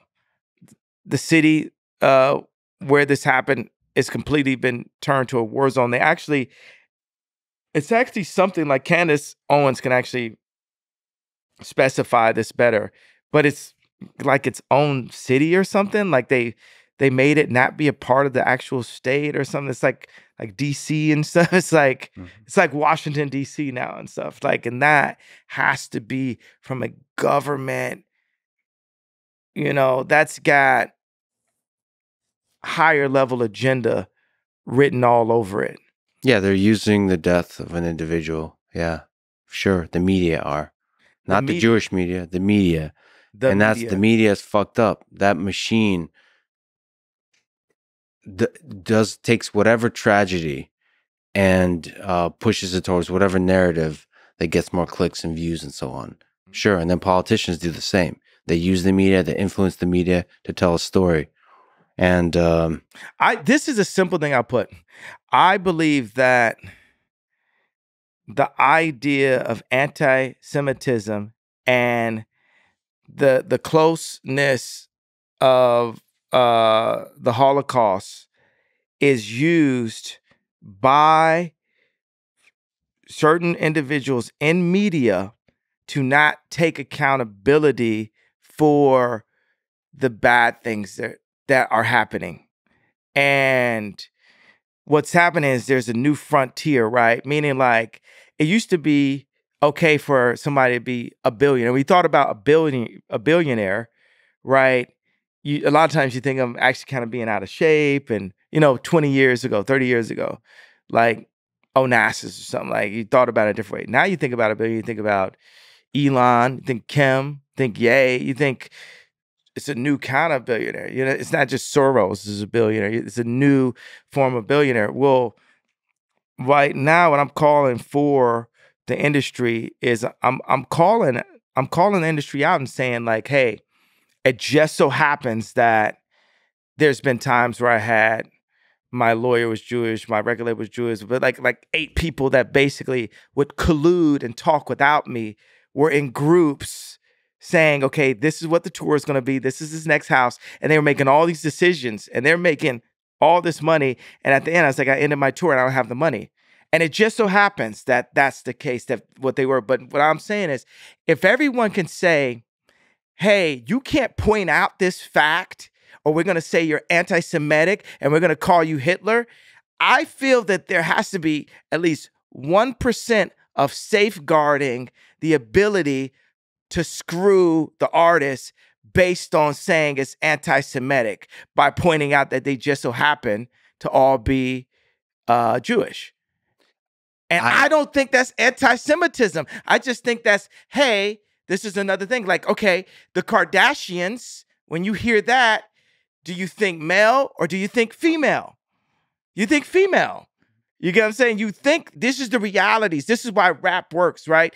They're going to make an anti-women thing in a second, right? And it's going to say, well, if you point out that these 6 women are having a meeting on where the Christmas party is, and none of the ball players or rappers that they have babies with have any say-so that Christmas happened at Courtney's house all 8 years when I was there, and it never happened at anyone else's black family house, right? If I'm the one that pointed it out, they just don't have, they don't have their, oh, you're anti-Semitic word to say, shut the fuck up. Yeah, but because this is the way it runs, and this is the way we want to do it. If you say that that women are silencing the black voice, yes, you're gonna get the same response. But especially if it historically resonates. What about the fact that it's true? When you talk in groups, that breeds hate. When you talk about individuals, it solves problems. You're in engineering. Okay, but this is something I pointed out on Pierce.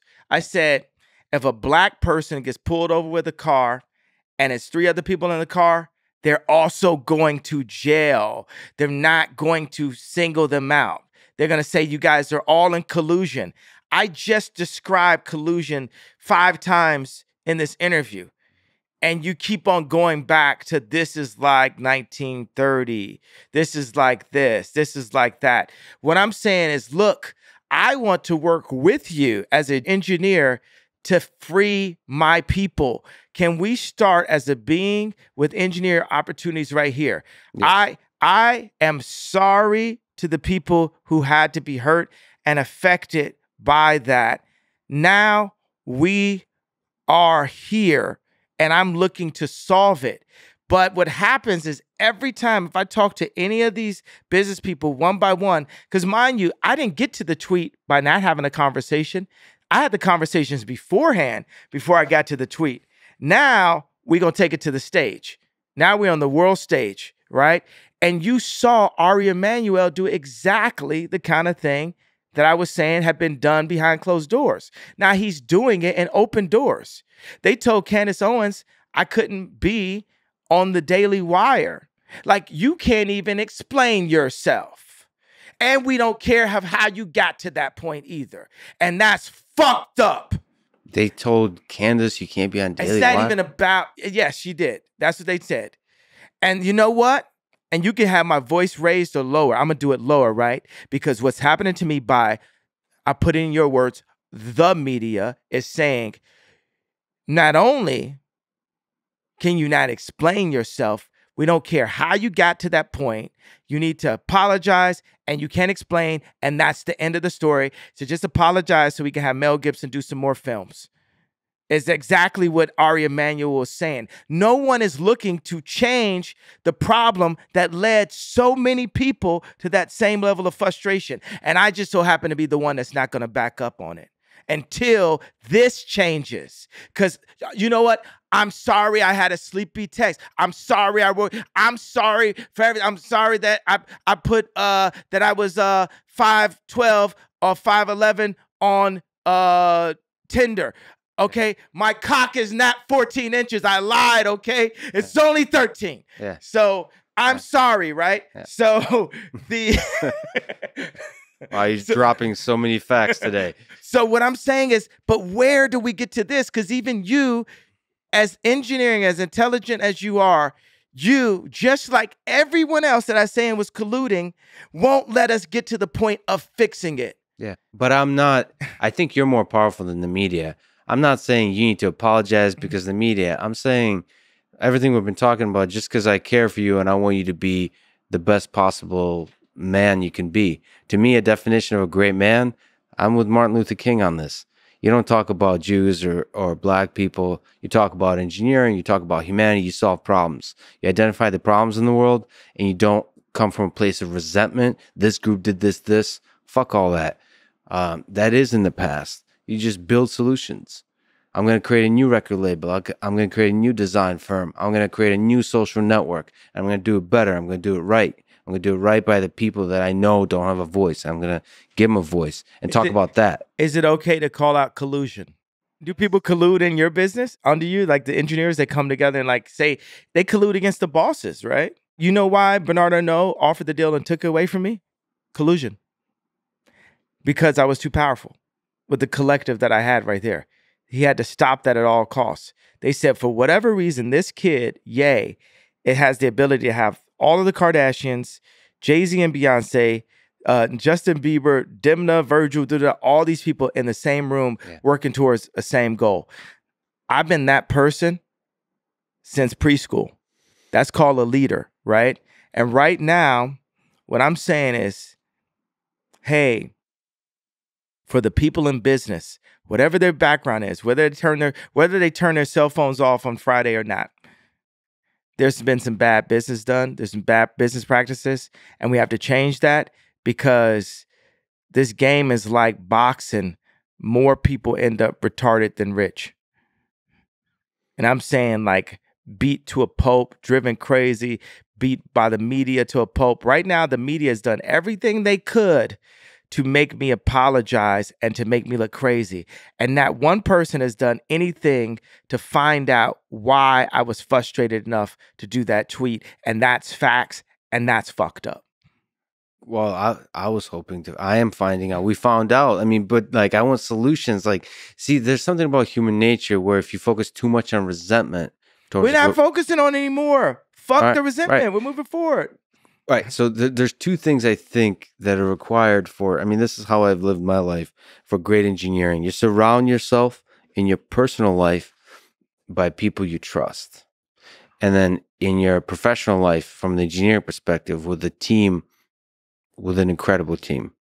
And everything else doesn't matter. That allows you not to focus on other groups, how they're fucking you over, how they're like trying to manipulate or collude and all that kind of stuff. You focus on solutions and you find a way around all the difficult shit. That's it. If you have people in your life you can trust, that's like lifelong. You said like some people you're with for the summer, for a year. Find people you can be with for your whole life. Do you have people in your life that you trust? Like really trust? No, I trust God. At any point, a human being can, like, I could, like, if I, like, go and, like, really, treat this guy like a piece of shit or do this, da, da, da, am I supposed to, trust him to be loyal and stay in the situation? No, I trust people to be people, and people are flawed. And people can have the right intentions, but it only makes sense for us to work together when our agendas align. When Kim was pulled really far to the left, our agendas no longer, aligned. So that made the marriage impossible. It aligned where it's like, oh, I could wear a red hat. That can help her to get Alice Johnson out of jail because Trump's willing to do that for my wife because I was the only person in my position that stood up and said, wait a second, I like you. Because But isn't there a deeper agenda, the human agenda of just being in love? Like, that's just what you're talking about. Red hat is just politics, right? I mean, the world is becoming more and more transactional every day. And actually, marriages are actually originally based on transactions, and that's why they're less needed the more autonomous as we come, or the world makes it less needed. I feel like we do need each other. I feel like we do need someone we can always, count on. It's like I'm pulled away by King Koopa, which is the media, the politics, the promise, oh, we're going to keep you safe. So the reason why I get, really frustrated with Kris Jenner is she says losing Rob Kardashian was the greatest mistake of her life, but she never gave Kim's hand over in marriage, because this is the bottom line. When me and Kim met, we were millionaires or whatever, right? You're telling me you just hand her hand over in marriage that your daughter's not successful? Handing your hand over in marriage too. But no, she had to still be the husband to all of her daughters. And we see what the results are consistently. So that's where I get, frustrated. It's like, let that go. Let this person do what you made mistakes on. Don't make this person relive those same mistakes and then put that agenda into my daughters too. Is there somebody in your life close to you that you trust enough to call you out on your bullshit? We're all full of shit sometimes. What's my bullshit? Well, some of it I pointed out today, but I don't know you deeply enough. Though? What was the bullshit? Jewish media, That's not bullshit. The bullshit is that the Jewish media won't admit. Your dad was right. Your dad was right. The words you used, you weren't. And I said it. You're not gonna make me say it 800 more times. I don't know if it resonated because you keep saying like the words. Did it resonate to y'all that y'all ain't do nothing about it, and that all y'all want to do is have somebody apologize and sweep under the rug your bullshit that you've been doing the whole time? Yeah, you on the same bullshit as the other people. So you're doing the same thing that the other, let's say media, because I'm not allowed to say, has done. So until somebody which is what, man? Is I'm trying to call you out in your bullshit because I hope I'm somebody you can trust. I don't fucking trust you. Well, you should find people in your life you can trust. Don't tell me what I should do. I'm not one of your BLM marchers. Listen, I'm with you on the BLM. A lot of organizations use tragedy. And I watched the Candace Owens documentary. And what was your take on it? I think it's important to question the mainstream narratives, but I don't agree with it. I still believe that George Floyd died from the knee of the cop, not from fentanyl. And even if that was the case, there's still 50% of Black deaths is actually abortion. So let's get into engineering. Let's just go, because Well, how do you fix that? Population control is social engineering, and its most literal form. The blacks that are under population control. That's something that, I mean, that's just what it is. African Americans are not choosing to get the abortion. I mean, it's a choice. It's an individual choice. But we're being influenced to. Well, then speak to the community and help. I mean, I don't know what the engineering solutions there are. It could be you're doing that in part by speaking to the value and the power of family. Well, watch this. I was building shelters. I bought land in Calabasas, and I bought 2 ranches in Wyoming. 300 acres in Calabasas, 12,000 acres in total in Wyoming. And I started building ideas for shelters. And God set it on my heart to make monasteries, which would be modern day facilities that don't turn people down, that have farms, that have shelter, clothing, but first of all, water, first of all, knowledge, because knowledge is the most important resource to our species above water. Knowledge it's itself, because then you can go get water. I mean, you can argue, like, if you're a baby, how do you get water? But the baby doesn't have it, you know? So someone with the knowledge then feeds the baby the water. But it's important that those with the knowledge teach the baby how to find the water themselves. And the business people that I've been dealing with have been keeping the baby sick by not sharing the information and the knowledge within inside of those contracts. My people are sick. If I load up Apple Music right now and I play the top songs in the rap chart, I would tell you my people are sick. If I go to the restaurants and opportunity zones and we look at the calorie rating and the cholesterol, I will tell you that my people are sick.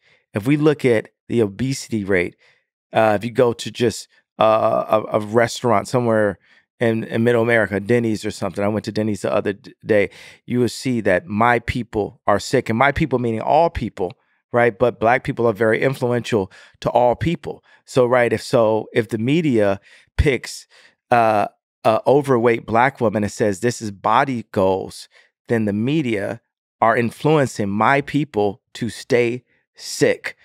And it just so happens that night, I was so frustrated after 20 years that I had to call it out in one tweet, that now, even if I say, hey, okay, I was frustrated for these reasons, now it's not good enough.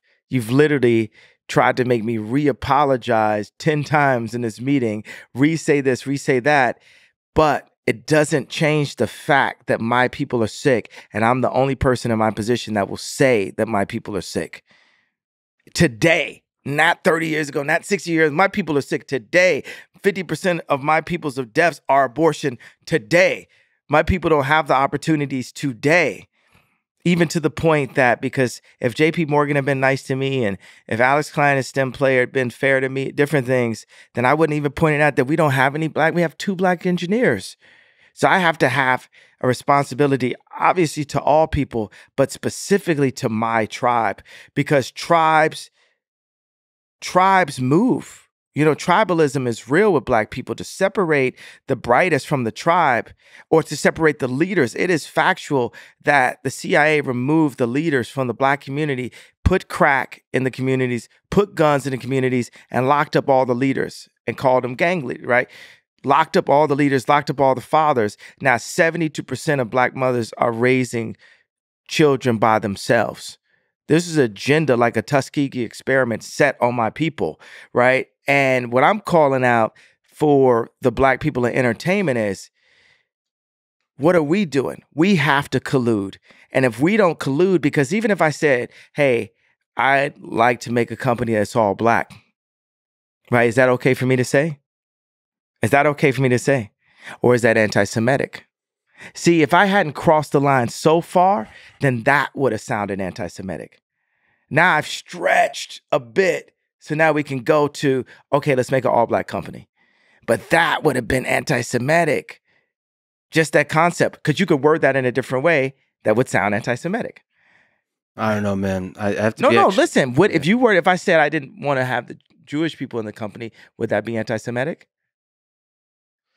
It would sound like it, right? You'd say I'm from 1930s, right? Yeah. But for me as a tribe to say, no, I want an all-black company, right? I'm generally against that kind of thing, but first of all, you have the right to do whatever the hell you want. This is Well, what I'm America. saying is that's what I feel may need to happen for my people to have power again. Because when my people have been left under the media's control, we've been made sick. We've been allowed to be sick. We're promoting sickness. I think, at least in the engineering realm, I haven't met an engineer who happens to be black who would like to be called a black engineer.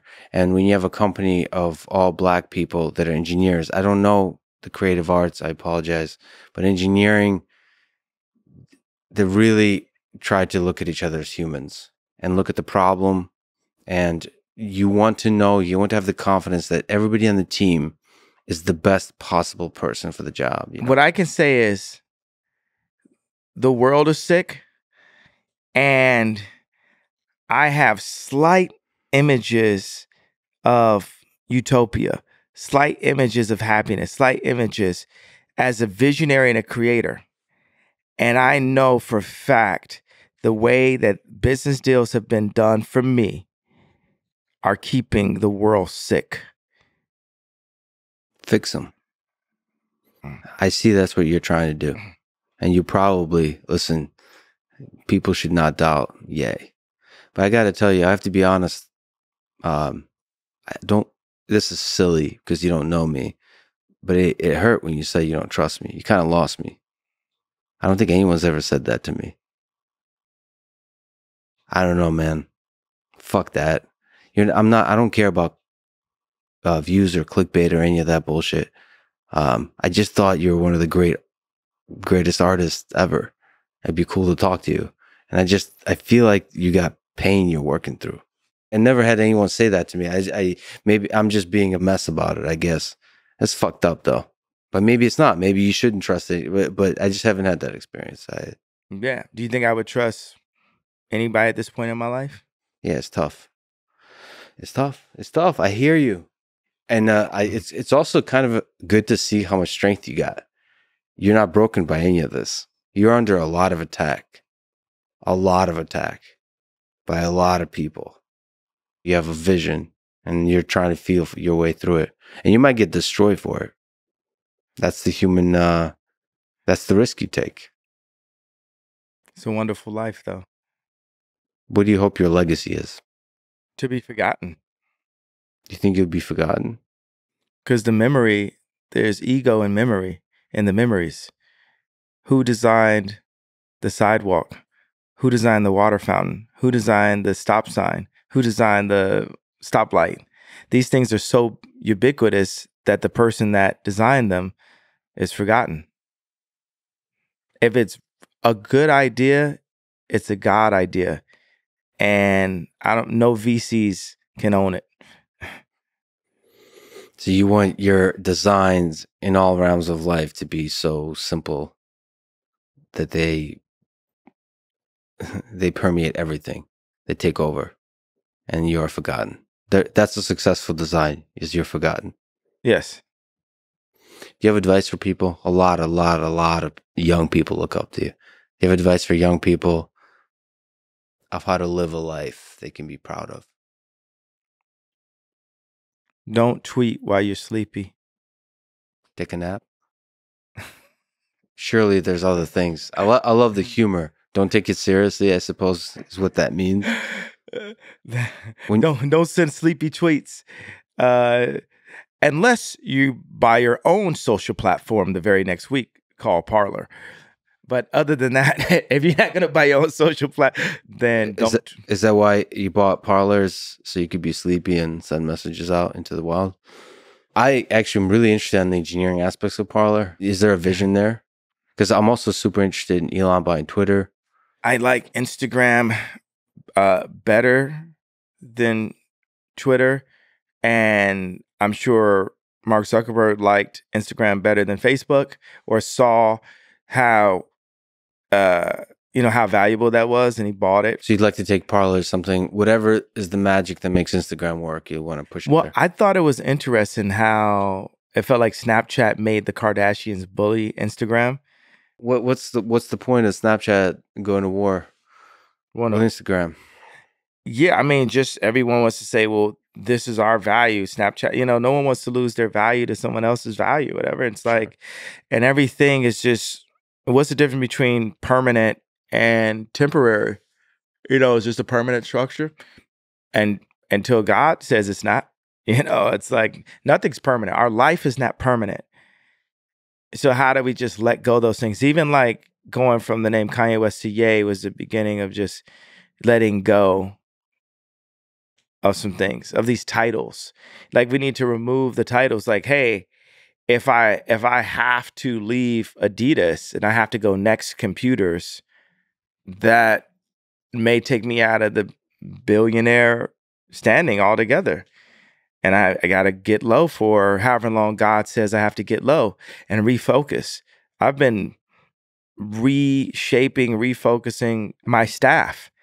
I had some people that were good and I had some people that weren't. I had too many people, and I've got a vision inside of me, and I'm like, this is how I make this vision. I have to bring this vision to life. I have to bring these houses to life. I was talking to one of our architects on, we're actually getting close on it. I've like built it a few times. I had like the domes you probably saw, and I said, how he transformed Kim's house, and we're getting there. Like, so you want to get into architecture, like you really want this to become physical reality. Yes, and I've got close. Rome wasn't built in a day. Yeah, but Rome had to start somewhere. Yeah, I got to call you out on the advice. There really is a lot of people that look up to you, and you've lived a really difficult life, and you made it through all of it. What do you advise them to do? Do everything that you feel, even if you are told that it's the wrong thing. No, but not anything violent. So do what you feel, say what you feel. Like, trust your heart. Yeah, trust your gut. Trust your instincts, because that instinct is who God made you to be. Not, what lines up with your like frat brothers, or what lines up with what your dad wanted, or what lines up with your classmates, or, it's just God has something inside of you. And when you walk down the street, you're thinking about it, and then you just see it in the window. And you go down another street and you see the same thing, or you're thinking about a number and that number pops up, or you see it on a license plate. And that's just, something is trying to say, be the maximum Ye, be the maximum you. And God won't give you anything that you can't handle. So for me, everything is a yes. I think they say be like water. I know Bruce Lee said that. Or matter of fact, just be. Because we are beings with engineering opportunities. Beautifully put. Yeah, I have hope. I have faith that however this turns out, that you have the skill and the capacity to really add love to the world. And I hope you do that. I really, really hope you do that. And we talked about the tension of that, the challenges and the opportunities of that. I mean, I see how we could be of use to each other. You actually have a particular thing for me as I eject from media. Because even also, I'm really big at like, burning the phoenix too.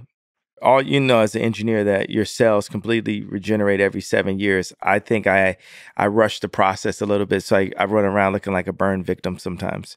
Yeah. But I got to tell you, anyone I am close with, I work with, there has to be trust, there has to be love. And I think you've been burned quite a bit in your life. Sometimes I did it myself. I put my hand on the stove. So how do we get to engineering? There's a deal to be done here.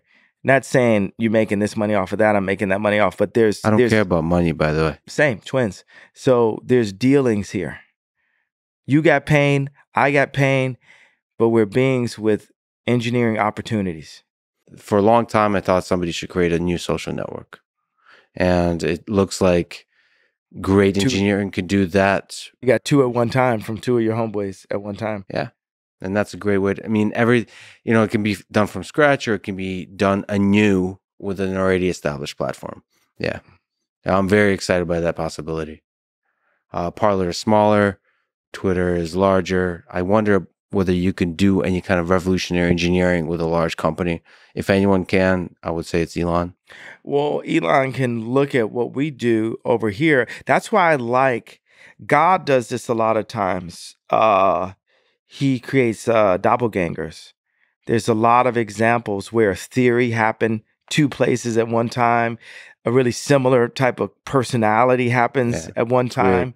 It's weird. It's beautiful. Yeah. It's hilarious, actually. Yeah. It's kind of humorous.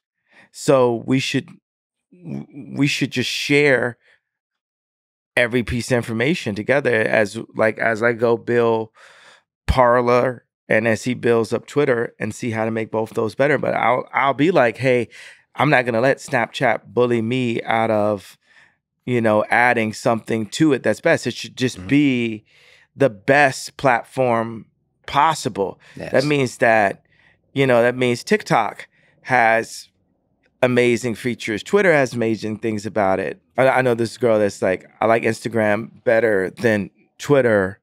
It's just, she likes that Twitter has porn. But other than that, Instagram. But I was like, well, Instagram is porn also. It's like soft. It's more subtle. It's not telling you. It's not conservative by any means. And I mean, that's the thing. You have to please a lot of people with these platforms. And I think the goal of a platform should be to help individuals maximize their long-term happiness and growth, like intellectually, spiritually, psychologically, all of that. And it's a tricky thing to figure out how to do that.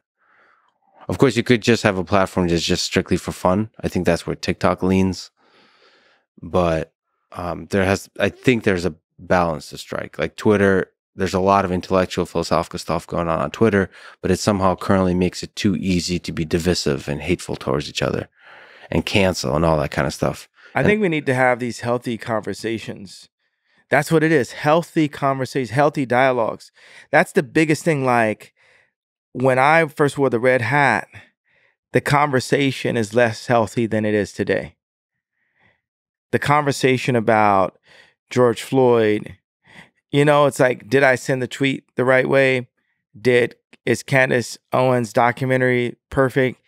Is Michael Moore, is that documentary is perfect? Is Century Self, is it fully accurate? It's 2 to 3 hours of a transmit of information through a particular, usually one person's view. And anything you want to research, if you're interested in it, you got to look at 10 versions of it, 20 versions of it. George Floyd, we've looked at one version of that. Now we have a second. Well, by the time we get to I know this is like, it's not my last hoodie, but it's definitely not my first hoodie that I put on. It's like, that's how we got to it. Like even this particular size of zipper, or the fact that, for people who know, they know that that's like Carhartt. Even though the Carhartt tag isn't there anymore, you just know by the shape of it, you feel it. So it abstracts, it takes into like this cubist place, like Picasso, Matisse, or African Cubism, or Dire Straits. Money for nothing and your chicks for free. Look Great at that. Band. Yeah. Hey, I wouldn't think you could reference Dire Straits. Look at you. That video. Yeah, I know. It's a great video. That video. It's like your encyclopedic knowledge of music is great. I think that, porn is not just sexual. That term actually relates to torture. Like, you know what I'm saying? Like watching people beat each other up on World Star or something. It's like, that's called torture porn. There's also food porn. How do you explain that? What's food porn? Food porn is like looking at really delicious cakes and cookies and steak and so on. And you're like, holy shit. Exactly. Architecture. Like there's people who love architecture. When they see architecture, I know I got friends that be like, oh, that's porn. Yeah. architecture. Yeah. Yeah. It's like that's like love, like dopamine fueled love for a Yeah. thing. Yeah, that's beautiful. I think that's beautiful. Well, I think As long as nobody's getting hurt. the intoxication that people have, the worst part is like when one person's in love and the other person's in like. That's us right now. Well, who's in like? No, because you said you love Bill Maher and you like me. Not and I love you. So that was no, I actually love you both. all right. All right. And the funny thing is, like, as a visionary, visionaries are more extreme than business people, because a visionary would do bad business for their vision. Mhm. A business person will never do bad business. It's well put. Yeah, it's really well put. So when you say I don't care about money, it's like, yeah, I feel you. Like, I feel that I care in a way that I need that. But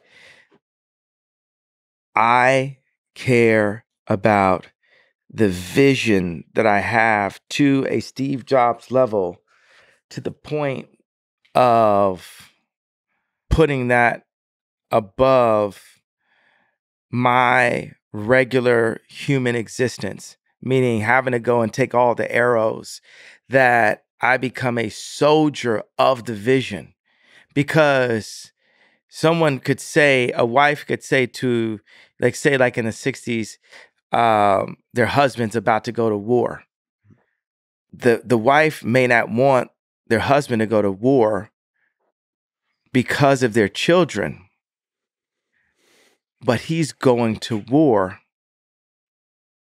because of their children. Definitely. Do you regret any aspect of just giving everything to your vision? I mean, you've spoken about that, saying like, I got fucked over in the business side. I promise that I had to stop envying cool people at their current cool time. If anything, if someone's cool and I say their name a lot, I'm going to flash the light on them so much that it ages their coolness.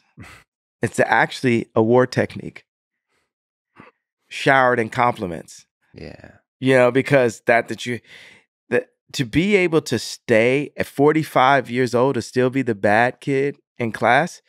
At 45, I'm still in the principal's office. Because if you look at, like, say, fashion, right?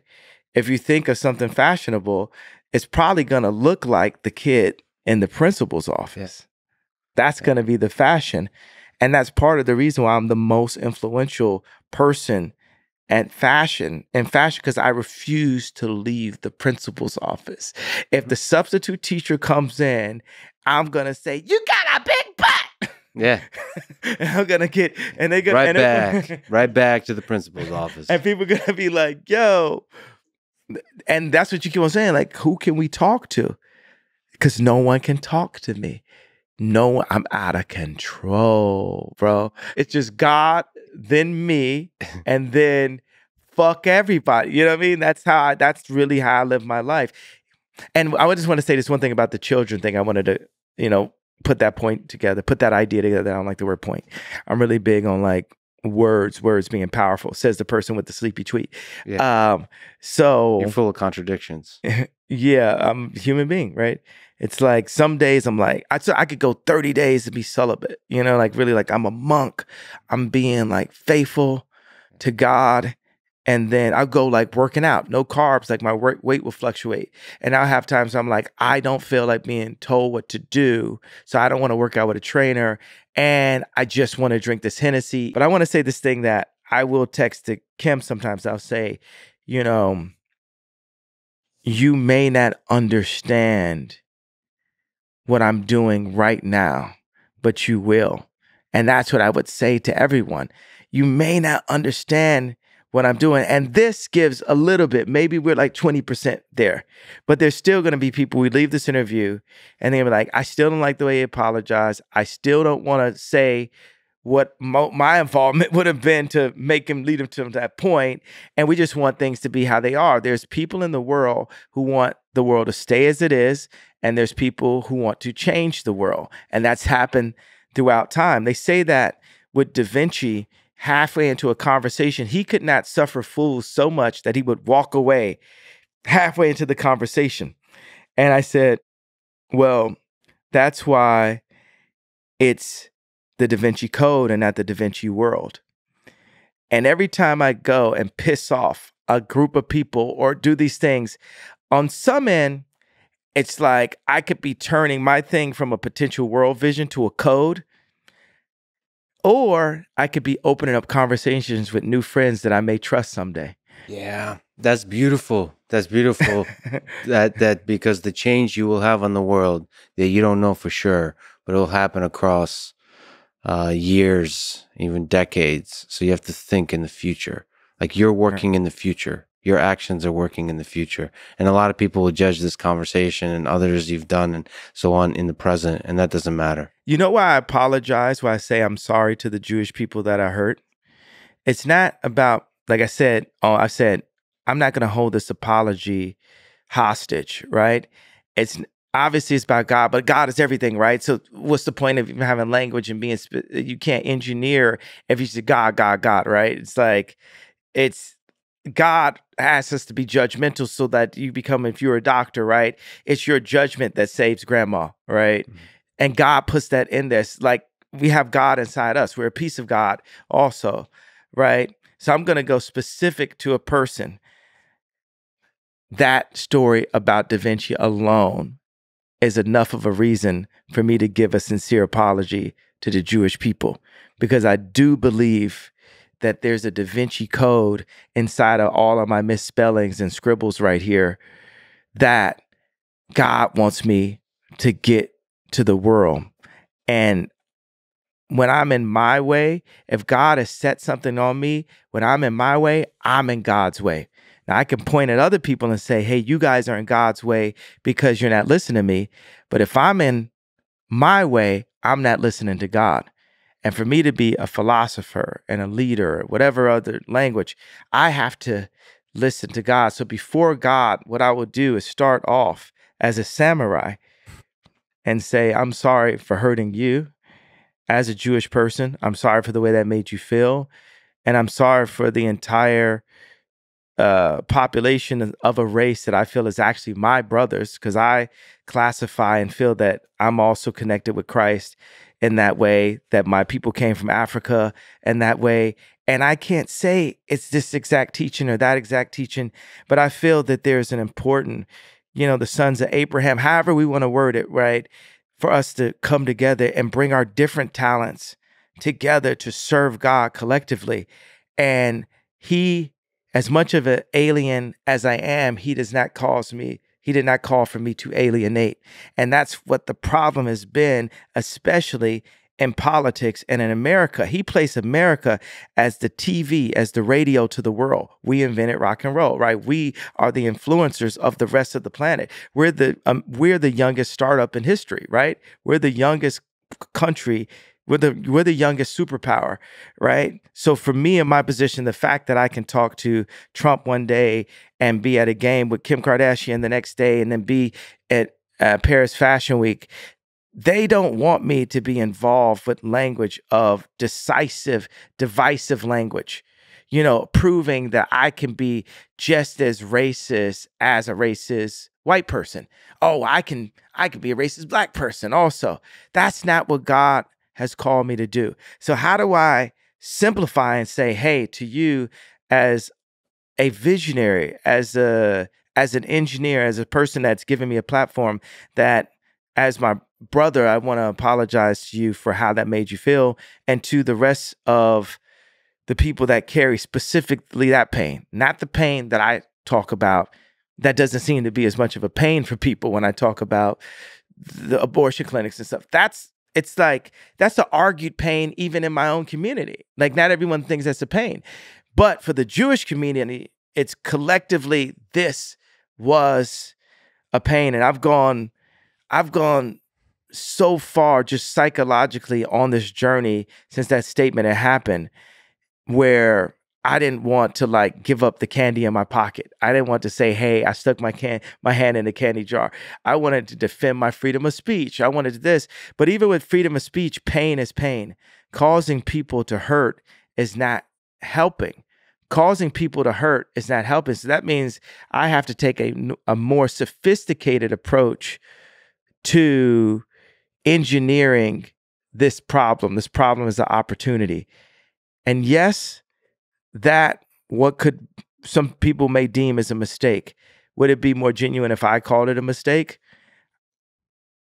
I think I would be hypocritical by calling it a mistake with the ending of that, the idea I'm going to say out loud. So I don't try to be a hypocrite on purpose. But I will call it a mistake to add a genuine, to be genuine about the feeling. With that mistake, with me as a human being, not to justify, but I have to state that God makes no mistakes, because if I hadn't made that mistake, I wouldn't be in front of you today. And that's not to justify this sleepy text. But I can tell you're a man that has love in his heart, and I hear that. I hear it through the words explicitly and implicitly. And I think if we were to engineer a better future, the way to do that is with love. So as one human to another, I love you, brother. Thank you for talking today. This is great. I like you too. Son of a bitch. Thanks for listening to this conversation with Ye, formerly known as Kanye West. To support this podcast, please check out our sponsors in the description. And now, let me leave you with some words from Ye himself. Nothing in life is promised except death. Thank you for listening, and hope to see you next time.